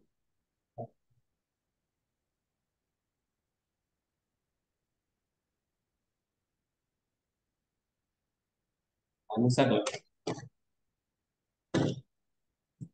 mga, so mga 10 to the, mga malaki po yan. Must Hmm, be greater than, correct. 1,000. I'm sure of that. Okay. Actually, ganito siya. Ito yung value sa akin. So, what can you say now about Q? Q is Well, greater than? yung kailangan naman lang po, di ba? Greater than lang or less than. Uh, Q Yung is greater than K. So, very, asan ang shift? very right, very, no? What do you call that? Right part. Yung product forming yun. Right yung madami. Or yung product, sorry. Product yung madami. Tama? Opo. So, what will happen to your equilibrium? Shift to the left or shift to the right? Or the reaction rather? Shift to the? Right. If it shifts to the right, you form more products. Okay. So, shift to the left. Okay. Or para mas mabilis, reactant formation. No? Reactant formation will be favored. Yan siya. Next. Ayan. So, papasok na tayo sa equilibrium problem. Pero, ano ha, if you will notice, I'm refining your ideas dun sa equilibrium. Kasi alam ko may concept ka na nito. Pinosolidify lang natin siya. Nag-ice stable ka na nga, which is the next topic, no? So, ngayon, ito yung mangyayari, Josh. So, a simple problem. The solubility of lead iodate. Wait lang ha. Okay. Ako mabilis dito. Ayan.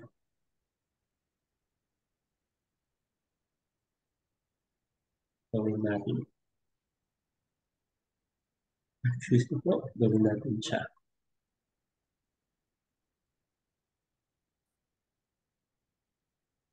Tapos,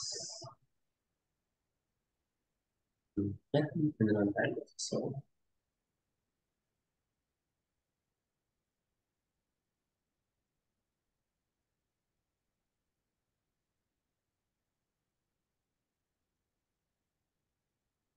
yan. Tapos, here.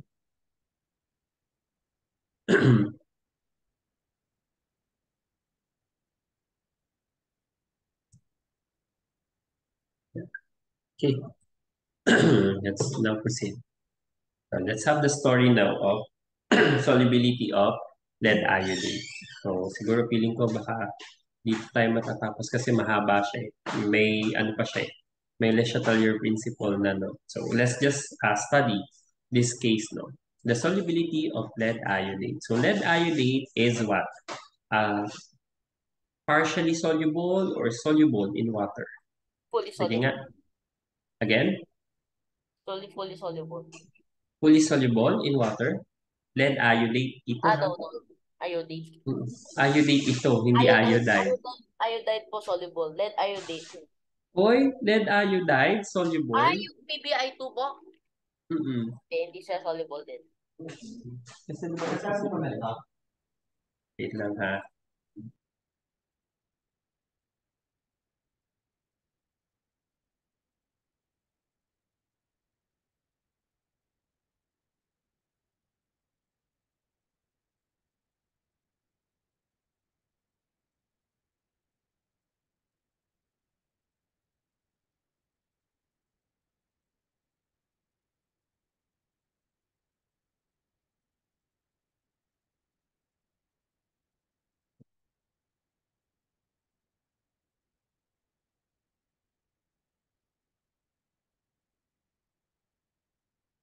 Anyway, balik tayo. So let's study the case of lead iodide.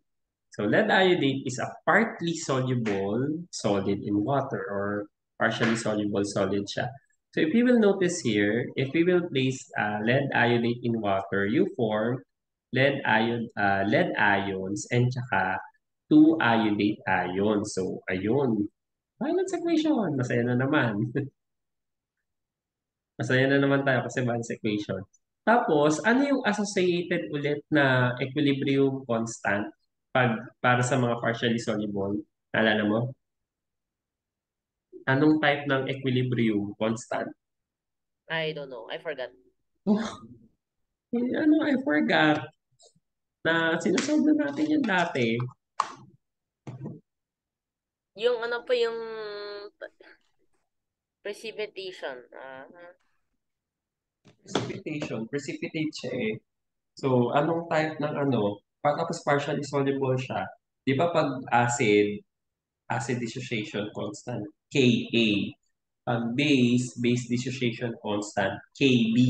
Paano kapag mga partially KSP. soluble? Yun, very good. Ano nga ulit meaning ng KSP? Kay solubility product. Okay, good. The solubility product constant. And using the way we write equilibrium expressions, paano mo siya isusulat? Let's say specific for lead iodide. KSP for lead iodide is equal to what? Mm-hmm.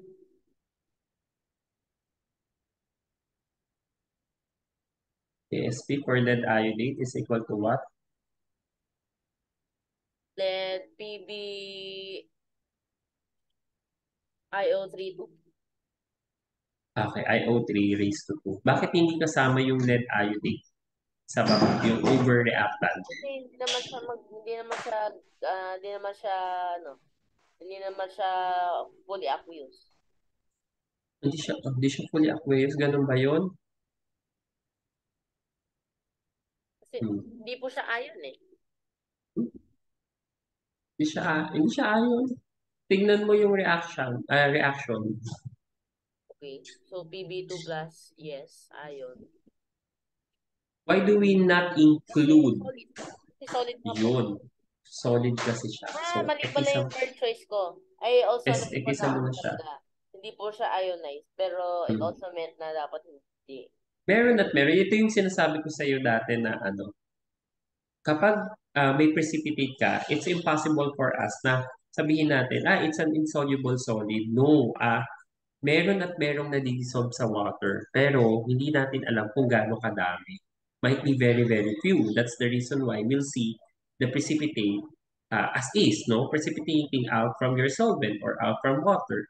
So let's say lead iodate, no? So lead iodate is partially soluble in water, and if you will notice, its KSP is very small, 2.5 times 10 to the negative 13. So we can say that majority of your lead iodate will be insoluble in water. However, there will be ions pa rin, no, coming from your lead iodate present in water, such as your lead 2 plus and iodate ions. Okay? So, ngayon, ito ngayon yung scenario. At equilibrium, the solution is saturated already with PbIO32. Solid to, no? So, which means simply, no more solid can be dissolved. So, how do we determine the concentrations of Pb2 plus and iodate, no? So, or what is the molar solubility of lead iodate in this saturated solution?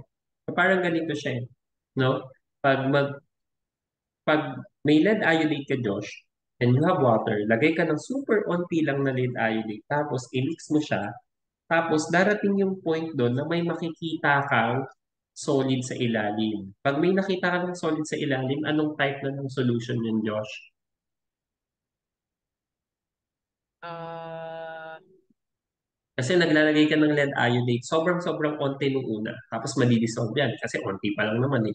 Pero darating yung punto na pag naglagay ka ng lead iodate mo, you'll now start seeing solid particulates sa ilalim. What is that? You now form what? precipitate mo.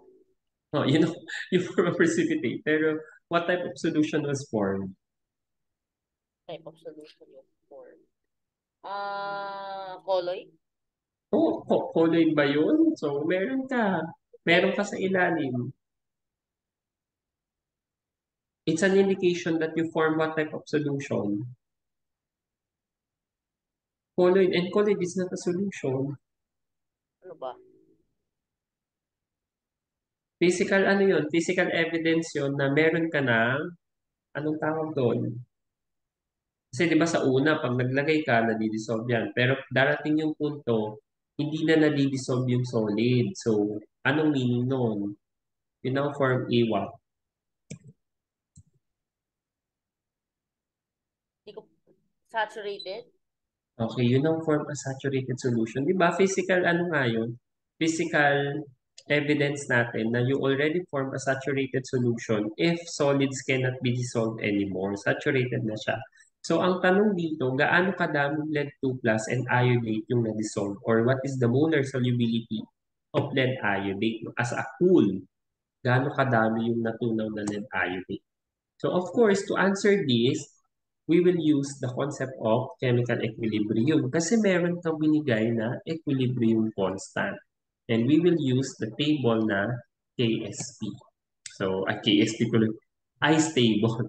So, when you say ice table, so alam mo na to, yung species ay nandito.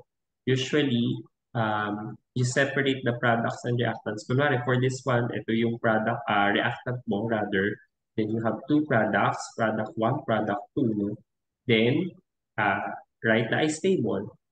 So, I for initial, C for change, then E at equilibrium.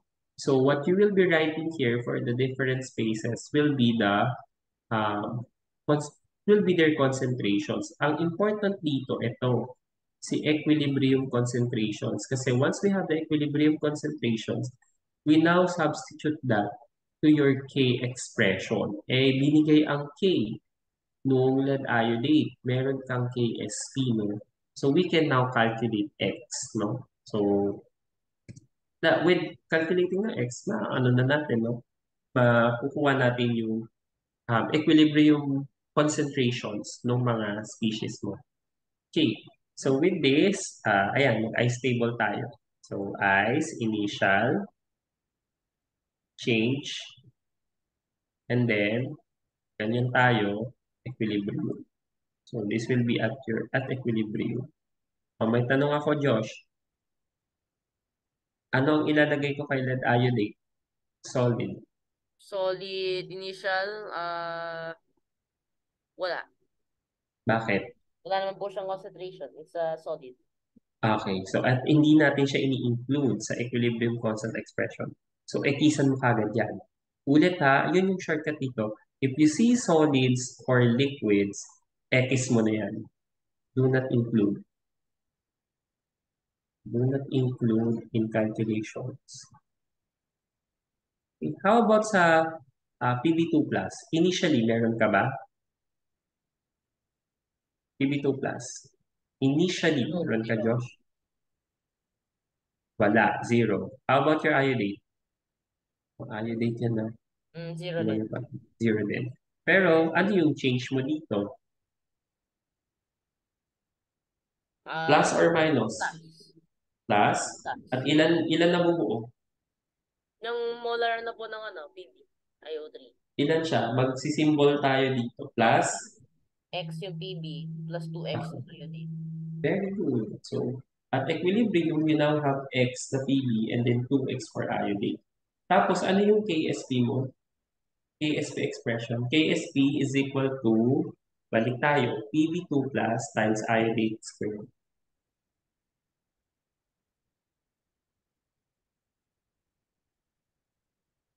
Squared, no? So, ibig sabihin, so that will be PB is X, correct? Tapos, 2X raised to what, Josh? 2X raised to, 2 squared. okay, which is equal to, ito yung value, 2.5 times 10 to the negative 30. So, solve mo na to sa calculator. Ano ngayon yung X? I don't know So, po. we can actually combine this, no? 2X squared is equal to what? 2.5 over 2, which is 1.25. 2X squared is equal to 4X squared, no? Tama ba ako? 4x squared, 4, sorry po. So, Ayan, 4X squared. Tapos, ita times ko pa sa X. 1.25 over 2, 4X cubed, correct? 0.625 instead to the negative 13, cube root nun. Correct. Very good. So, X is equal to the cube root of 2.5 times 10 to the negative 13 all over 4. Correct? Tama ba ako? Please, anuhin mo yung algebra ko. Correct, no? 4. Tapos ito. Sorry. Ito yung sagot. 3.96 times 10 to the negative 5 or 97. 3.97 times 10 to the negative 5 molar. O may tanong ako, Josh. Sino yung X? Sino yung X ulit? Yung how much concentration of PbIO3? 2. PbIO3 po agad ba yun? Specifically, sino yung X? Tignan mo yung mga nasa at equilibrium. PB concentration. Okay, good. So, si PB2 plus, ayun, masasagutan na natin. Si PB2 plus ay equal sa 3.97 times 10 to the negative 5 molar. Tapos, paano si iodine? Anong concentration niya? Ita times 2 ko lang siya, di ba? Tama? Bro, daming ko po pa lang. Times 2. 7.94 times 10 to the negative 5. May tanong ako, what is the molar solubility? Sinong susundin mo? Si iodine or si Pb2 plus? Okay, 2 plus. Siyempre, Pb2 plus. So, ito din yung molar solubility mo. Kasi siya lang naman yung one. This is your molar solubility. Yeah, that is approximately 4 times 10 to the negative 5.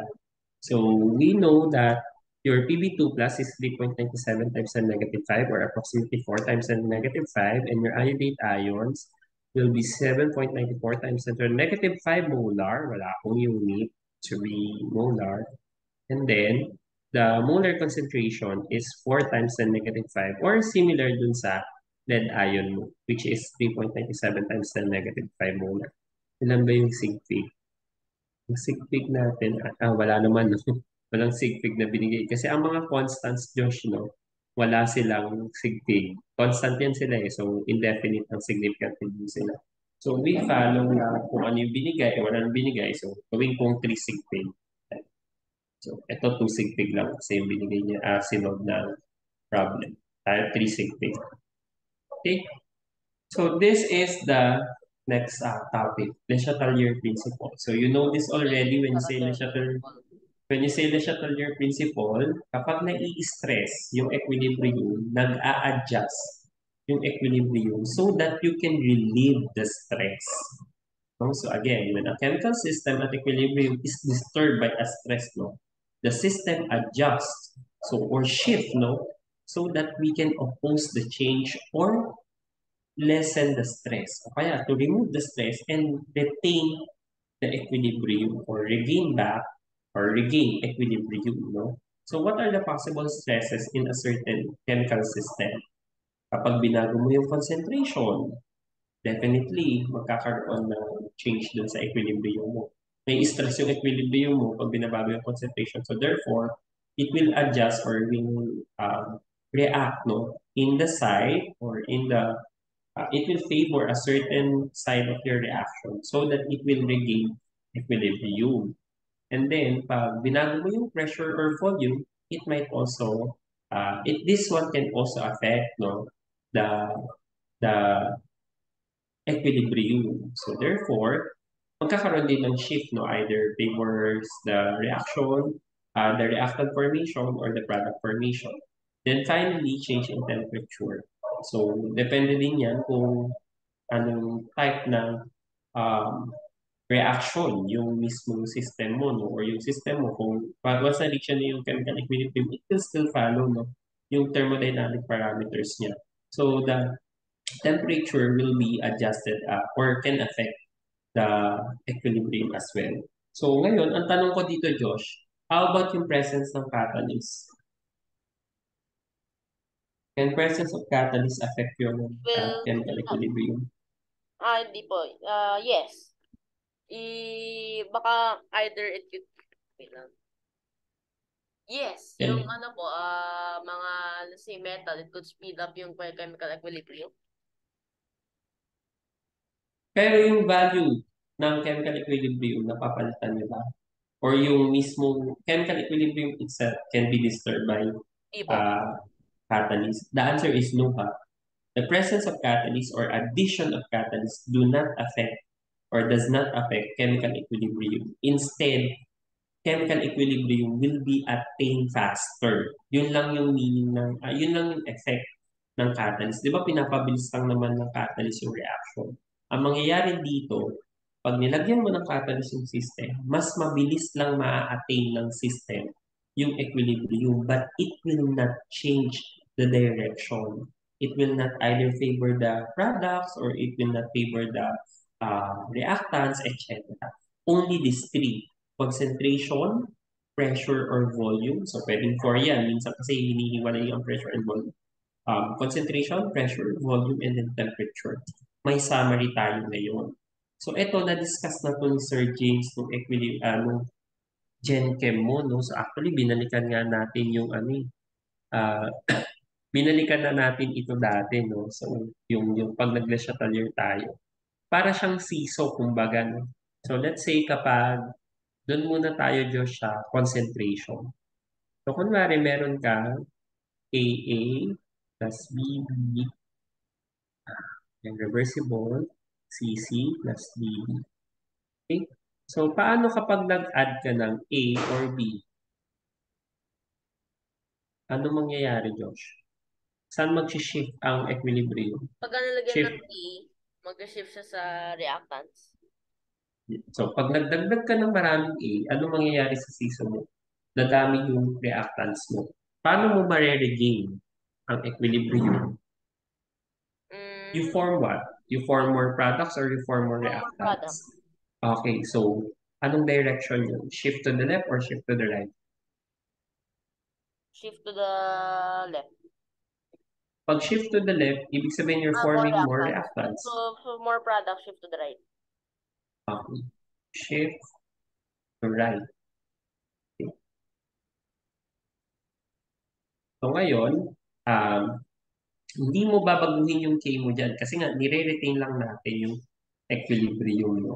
So, the next one is paano kung product side yung dinadagdagan mo? Add C or D. So, of course, the reverse will happen, no? Shift to left. Shift to left siya. Tapos, ito yung susunod. Paano kapag volume or pressure? So, usually, gas molecules ang tinitingnan natin kasi sila ang mabilis na naapektuhan ng changes ng pressure or volume. So, ngayon, pag sa gases, Josh, let's say ganito siya, few gas molecules sa reactants papunta sa more gas molecules. Ito ngayon, kunwari yung reaction mo. Paano kapag in-increase mo yung pressure? Saan pupunta, Josh, ang equilibrium? Pressure increase. Pag in-increase mo ang pressure, what will happen to your volume? Bababa. Okay. Of course, boils to yan, no? Pressure is inversely proportional to your volume. So kapag tinaasan ng pressure, lumiliit yung volume, saan pupunta ang equilibrium? Sa mas maraming gas molecule or sa mas fewer na gas molecule?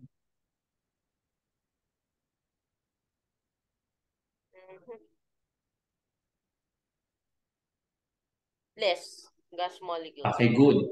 Siyempre, mas magkakaroon ng chance mag-react yung side na mas maraming gas molecule. And nandito, nakikita natin yung product side ay maraming gas molecule. So ngayon, shift to the left or shift to the right with that given condition. Shift to the left. Okay, very good. Shift to the left. Or formation ng um, formation siya ng reactants. No? So, syempre, the reverse will happen. If you decrease the pressure, you're actually increasing the volume. So, if you increase the volume this time, yung few gas molecules will be reacting more so that you can form more gas molecule or shift to the right this time. Then finally, increase T, decrease T. This is the last one na factor affecting your chemical equilibrium. Please take note, neither concentration nor pressure nor volume can change the value of your K. Pero ang temperature, kaya niya yan. Di ba sabi ko sa iyo, ang K ay temperature dependent. So therefore, it can change the value of your K. Kaya tingnan mo ha, regardless if heat is retained or heat is being gained by the system, endothermic reaction or exothermic man yan, you will change the K value. Okay? So if we increase the temperature, increasing temperature, so let's say ganito naman yung reaction mo. So, bigay tayo ng reaction mo. So reactants Mhm. plus heat going to products. So what is this? Endo or exo? Endo or exo to? Based dun sa binigay ko sa'yo na equation. Endo or exo yan? Reactant plus heat will form the products. Endo or exo, Josh? Endo. Thermic. Okay, this is endo. Good. So, pag endo siya, tapos tinaasan natin yung temperature, ano yan? Shift to the left, shift to the right. So, tinaas mo yung temperature, dadami to. Shift to the... Wait lang. So, Dadami yung heat. madami yung heat. Sa reactant side, Shift to the right. shift to the right. Correct, no? So, you form more products. Very good. Kasi bibigat yung side na to, no? Yung reactant. So, shift to the right ito. Or you form more products. Kasi ito ay isang endothermic. So, pag binabaan mo yung temperature, of course, shift to the left ito. So, this time, babaguhin natin, no? Dito pa rin tayo sa temperature. So, sa taas. Let's say this is your equation already. Reactants going to products plus heat. So, ano to? Endo or exo? Endo or exo, Josh? Exo. Exo ngayon to. Kasi magkakaroon ka ng difference yan eh. Pag in-increase ko yung temperature, ano to? Shift to the left or shift to the right? Exotherm this time. Shift to the So, left. ito yung bibigat. Okay, shift to the left. Tignan mo ha, magkaiba sila. Pag endo, increasing temperature, shift to the right. But if it's an exothermic reaction, if you increase the temperature, shift to the left. Papunta dito, you form more products. You form more reactants for an exothermic reaction if we increase the temperature. So if we decrease the temperature, this is shift to the right. Yan. This is a good review na rin, no? With our thermodynamics. May concept ka ng thermodynamics, ng gases, etc. No? So, the Chatelier principle, equilibrium talaga siya. Babalik tayo ngayon sa story ni lead iodate, no? So, andito tayo matatapos, Josh. So, this is the question. Diba? Let's go back kay lead iodate, no? If you will form a saturated solution of lead iodate, ito yung nabubuo natin, Josh. So, ito yung mabubuo natin, Josh, pag sa lead iodate. Kapag saturated solution lang ng lead iodate, gaano kadami yung lead 2+? What's the concentration? Lahat po. X. Yung X. Ano yung value? Nandyan siya sa slide natin. Ito na ba? 3 point na something. 90 and 3.97 times 10 to the negative 5 molar. Saturated solution yan. Ngayon, ito yung next story natin. So, ang next story natin ganito. What if we will add 0.10 molar lead nitrate sa yung saturated solution?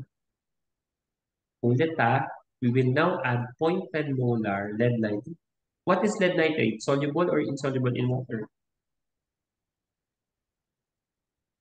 Soluble or insoluble in water? Lead nitrate. insoluble. Ay, soluble. Nitrate. Soluble yan. Highly soluble nitrate ito Nitrate. eh. Highly soluble yan. So, may question ako. What is the concentration of lead 2+ coming from your lead nitrate?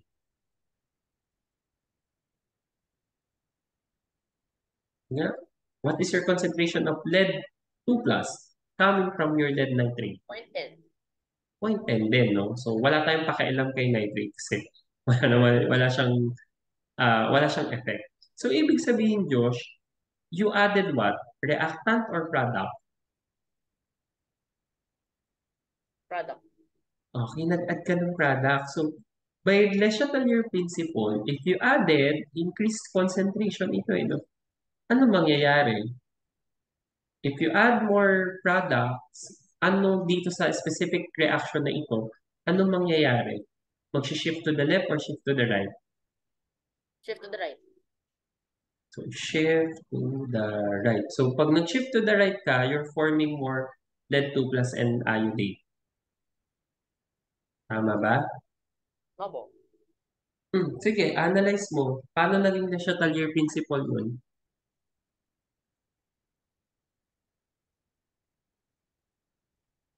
Ano mo, balikan mo yung equation mo. Ayan o, ito yung equation mo, Josh. mean. You increase already lead 2 plus this time. So, increase lead 2 plus. Ngayon, magkano siya ulit ng Kasi nagdagdag ka ng lead nitrate eh. shift to the So, saan siya? Shift to the? shift to the left. Okay, Kasi so shift to the left dapat to. sobrang dami na pong lead din. Oo. So, shift to the left. Anong masasabi mo sa solubility? Increase or decrease?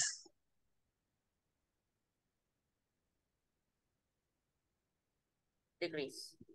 Okay, dapat decrease solubility Common to. ion effect. Oo, correct. Ito ang tawag dito ay common ion effect na discuss to for sure ni Sir James, decrease solubility. So if you now have decreased solubility, we need to prove that. Dapat bababa yung concentration ni lead 2 plus. We now use the ice table again. So ice initial, change, and then at equilibrium. Oh, question, Josh. Kasama ba yung lead iodate sa calculations? Hindi po. Hindi po siya Okay, soluble. exact. Initially, meron ka bang lead 2 plus? Wala. Meron na. Kasi nagdagdag ka, oh, ayun, oh. You know. Diba you added a lead nitrate here? Opo. So, ano ngayon yung initial concentration ni lead? 0.10. 0.10, good. Tapos si iodate, meron ka ba? Wala. Okay, zero pa rin. Tapos ang change, plus, Plus x pa rin po. eto, Plus 2x. yun, magbabago ngayon to. So, magiging x plus 0.10 ito, or 0.10 plus x. Ito ay 2x. Ano yung value ng KSP mo pa rin? KSP is equal to lead 2 plus times iodate negative Squared. squared. Okay? So, this will be equal to x plus 0.10 times 2x squared is equal to, ano yung value ng KSP natin? KSP is 2.5 times 10 to the negative 13. 2.5 times 10 to the negative 13. So let's now calculate x. Kasi yun yung mahalaga eh, no? So let's calculate x this time. Pa-simplify nito, Josh, magiging 0.10 plus x Quadratic. is to 2x squared to, no? 4x squared, right? So 2.5 times 10 to the negative 13. Or 4 times 0.10, that's 0.4. Bakit ako nag-calculate? X squared. 0.4 x squared plus 4x cubed, correct? Is Opo. equal to 2.5 times 10 to the negative 13. So this is a quadratic equation. So yeah, Quadratic. quadratic, ano siya? Cubic equation. Cubic pero isang x po is 0, which is impossible. Yes. So 4x cubed plus 0.4x squared, ililipat ko na siya ha, minus 2.5 times 10 to the negative 13 equals 0. Para at least makakuha natin yung value. So, i-calculate lang natin siya. Equation. Oh, I forgot what is the equation here.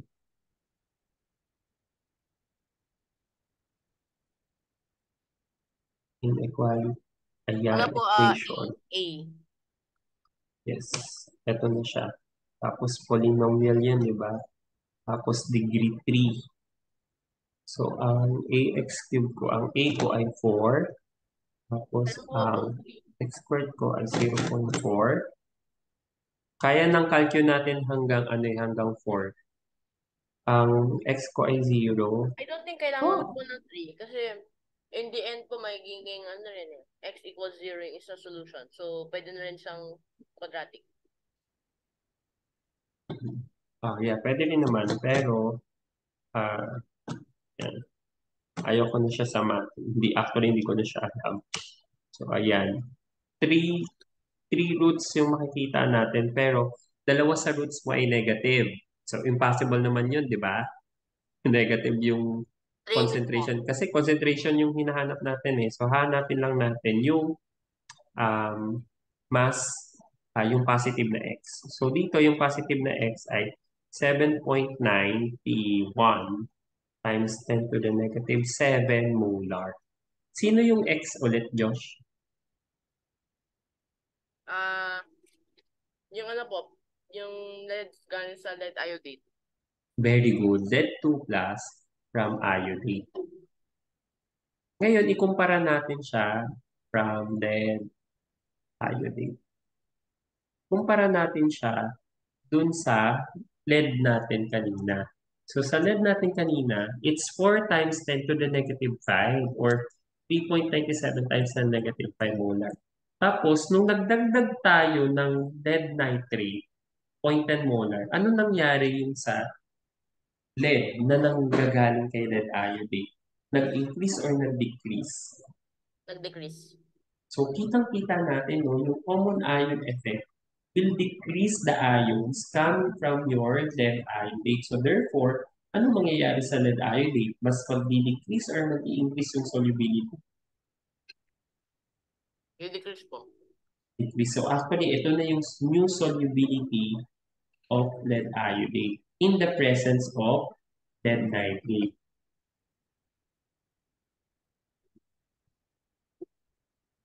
In the presence of lead nitrate. So, yan, clear tayo siya.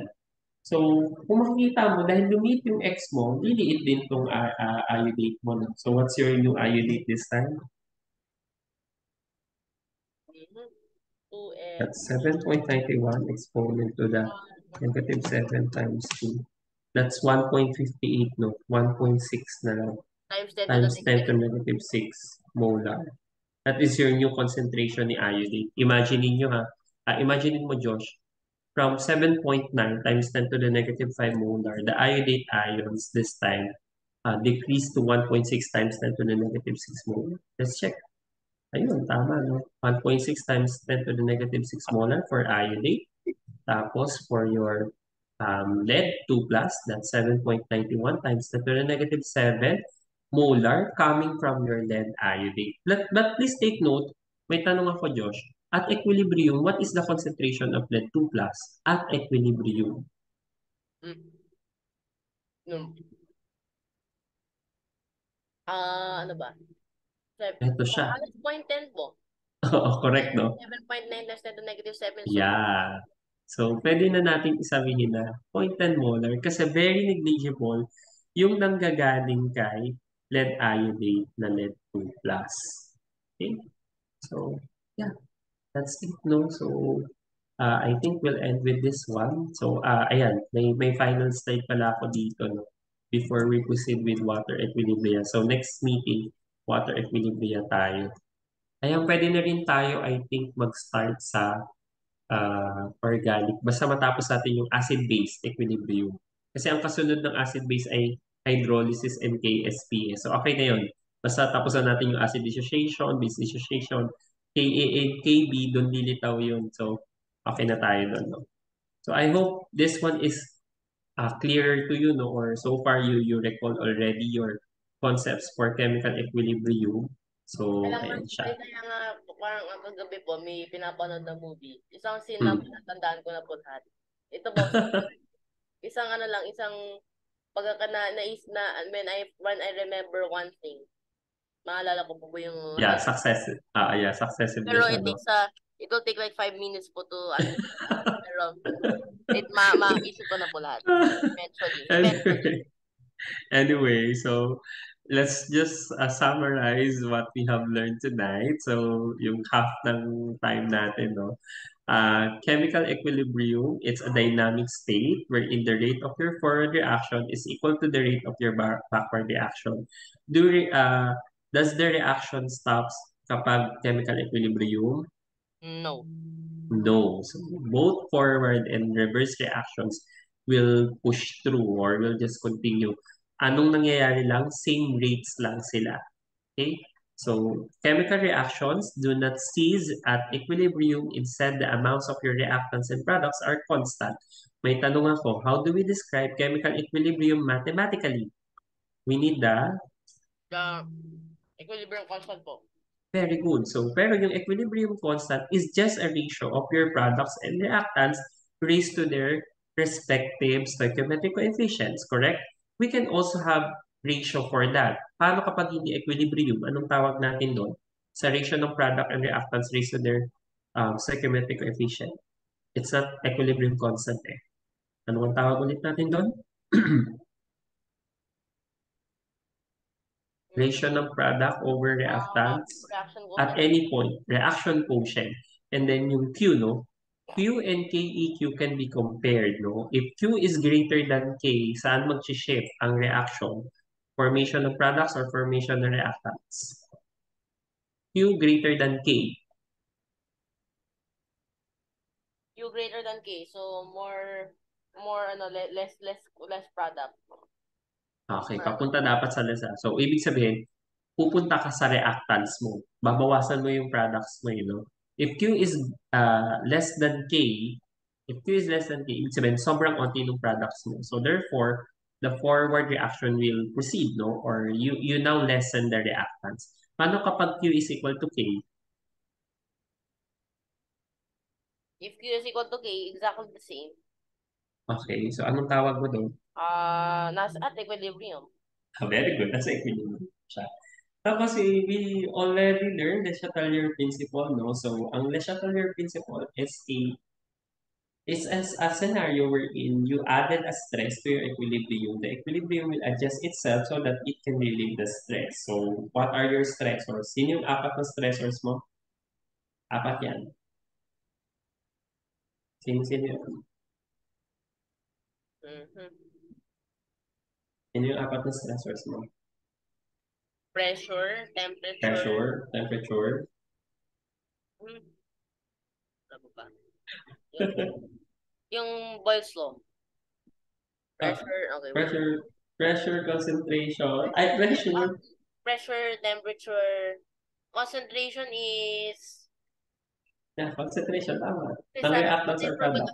whatever will affect what yung ano nung concentration. Mm-hmm. It will affect the Schadenfreude principle. Mm-hmm. Ano And pa? pa, Boyle's law. Boyle's law, pressure, volume, oh my gosh. Yon, volume, correct. So, pressure, volume, concentration, Sabi temperature. ko po yung Boyle's law kanina and then Sa apat na stressors mo, sino yung nakakapagpabago lang ng value ni K?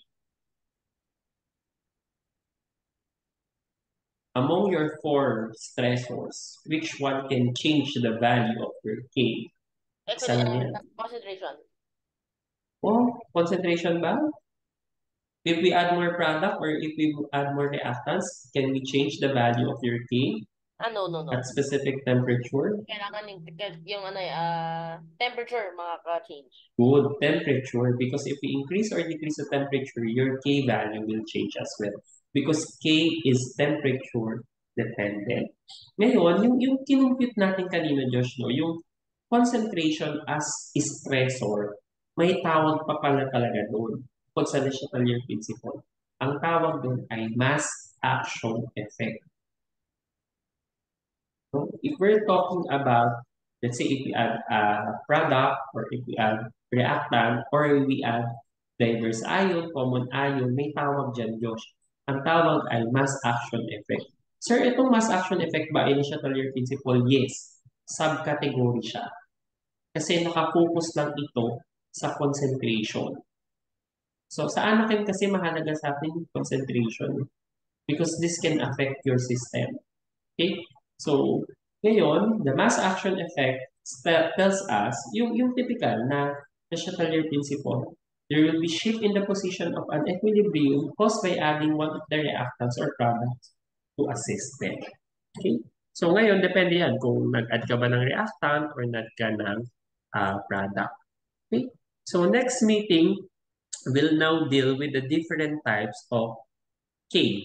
Actually, naaral na natin to, no? Or naaral yun na ni Sir James. Pero sabi ni Sir James, hindi niya tinoro yung discussion, lalo na sa KA and KB. Kasi nga, dadaanan kasi ito sa anak ko, no? Sinabi ko din, okay na yan, ipasa natin yun sa anak ko. So, we'll start with KW, followed by KA and KB. May hydrolysis ka pa, which is still involved in K and KB. We'll discuss KSP and then KD as well. So si KD, not KD, not KD, not yet. formation constant. Okay? So, formation constant for complexes. Which is, actually, na-discuss na natin to no, sa complexes. Inaral na natin siya. Siguro isang problem lang kung ibibigay ko dyan para lang ma-review siya. K-redox ay naaral din natin sa electrochem. So, siguro mas dadaanan natin siya pag nasa redox reaction sa tayo for chemical analysis. So, ang mahalaga dito, Josh, yung tatlo. KW, KSP, KAN, KB, acid base. Si KD, maaaral mo siya sa chrome or separation technique. No? Why? Yeah, Bakit siya? separation Why technique. in chromatography? Why? Separation technique. Actually, mali yung term ko. Pero may KD rin naman doon. Sa separation technique, yung physical. Alam mo yung, di ba may separatory panel ka? Opo. Tama?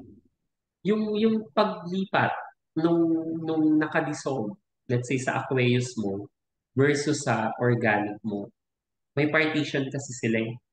Okay? So that is another equilibrium. Ayan no?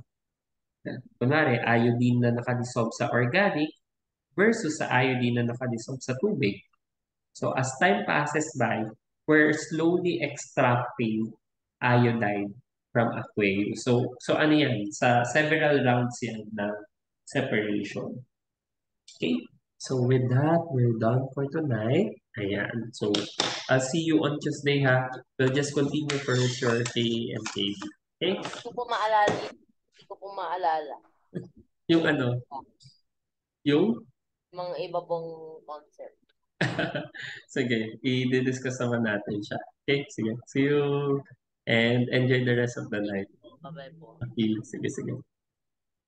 Exhaustion. Wait lang, natawa ako doon sa exhaustion. Sige na, good night na.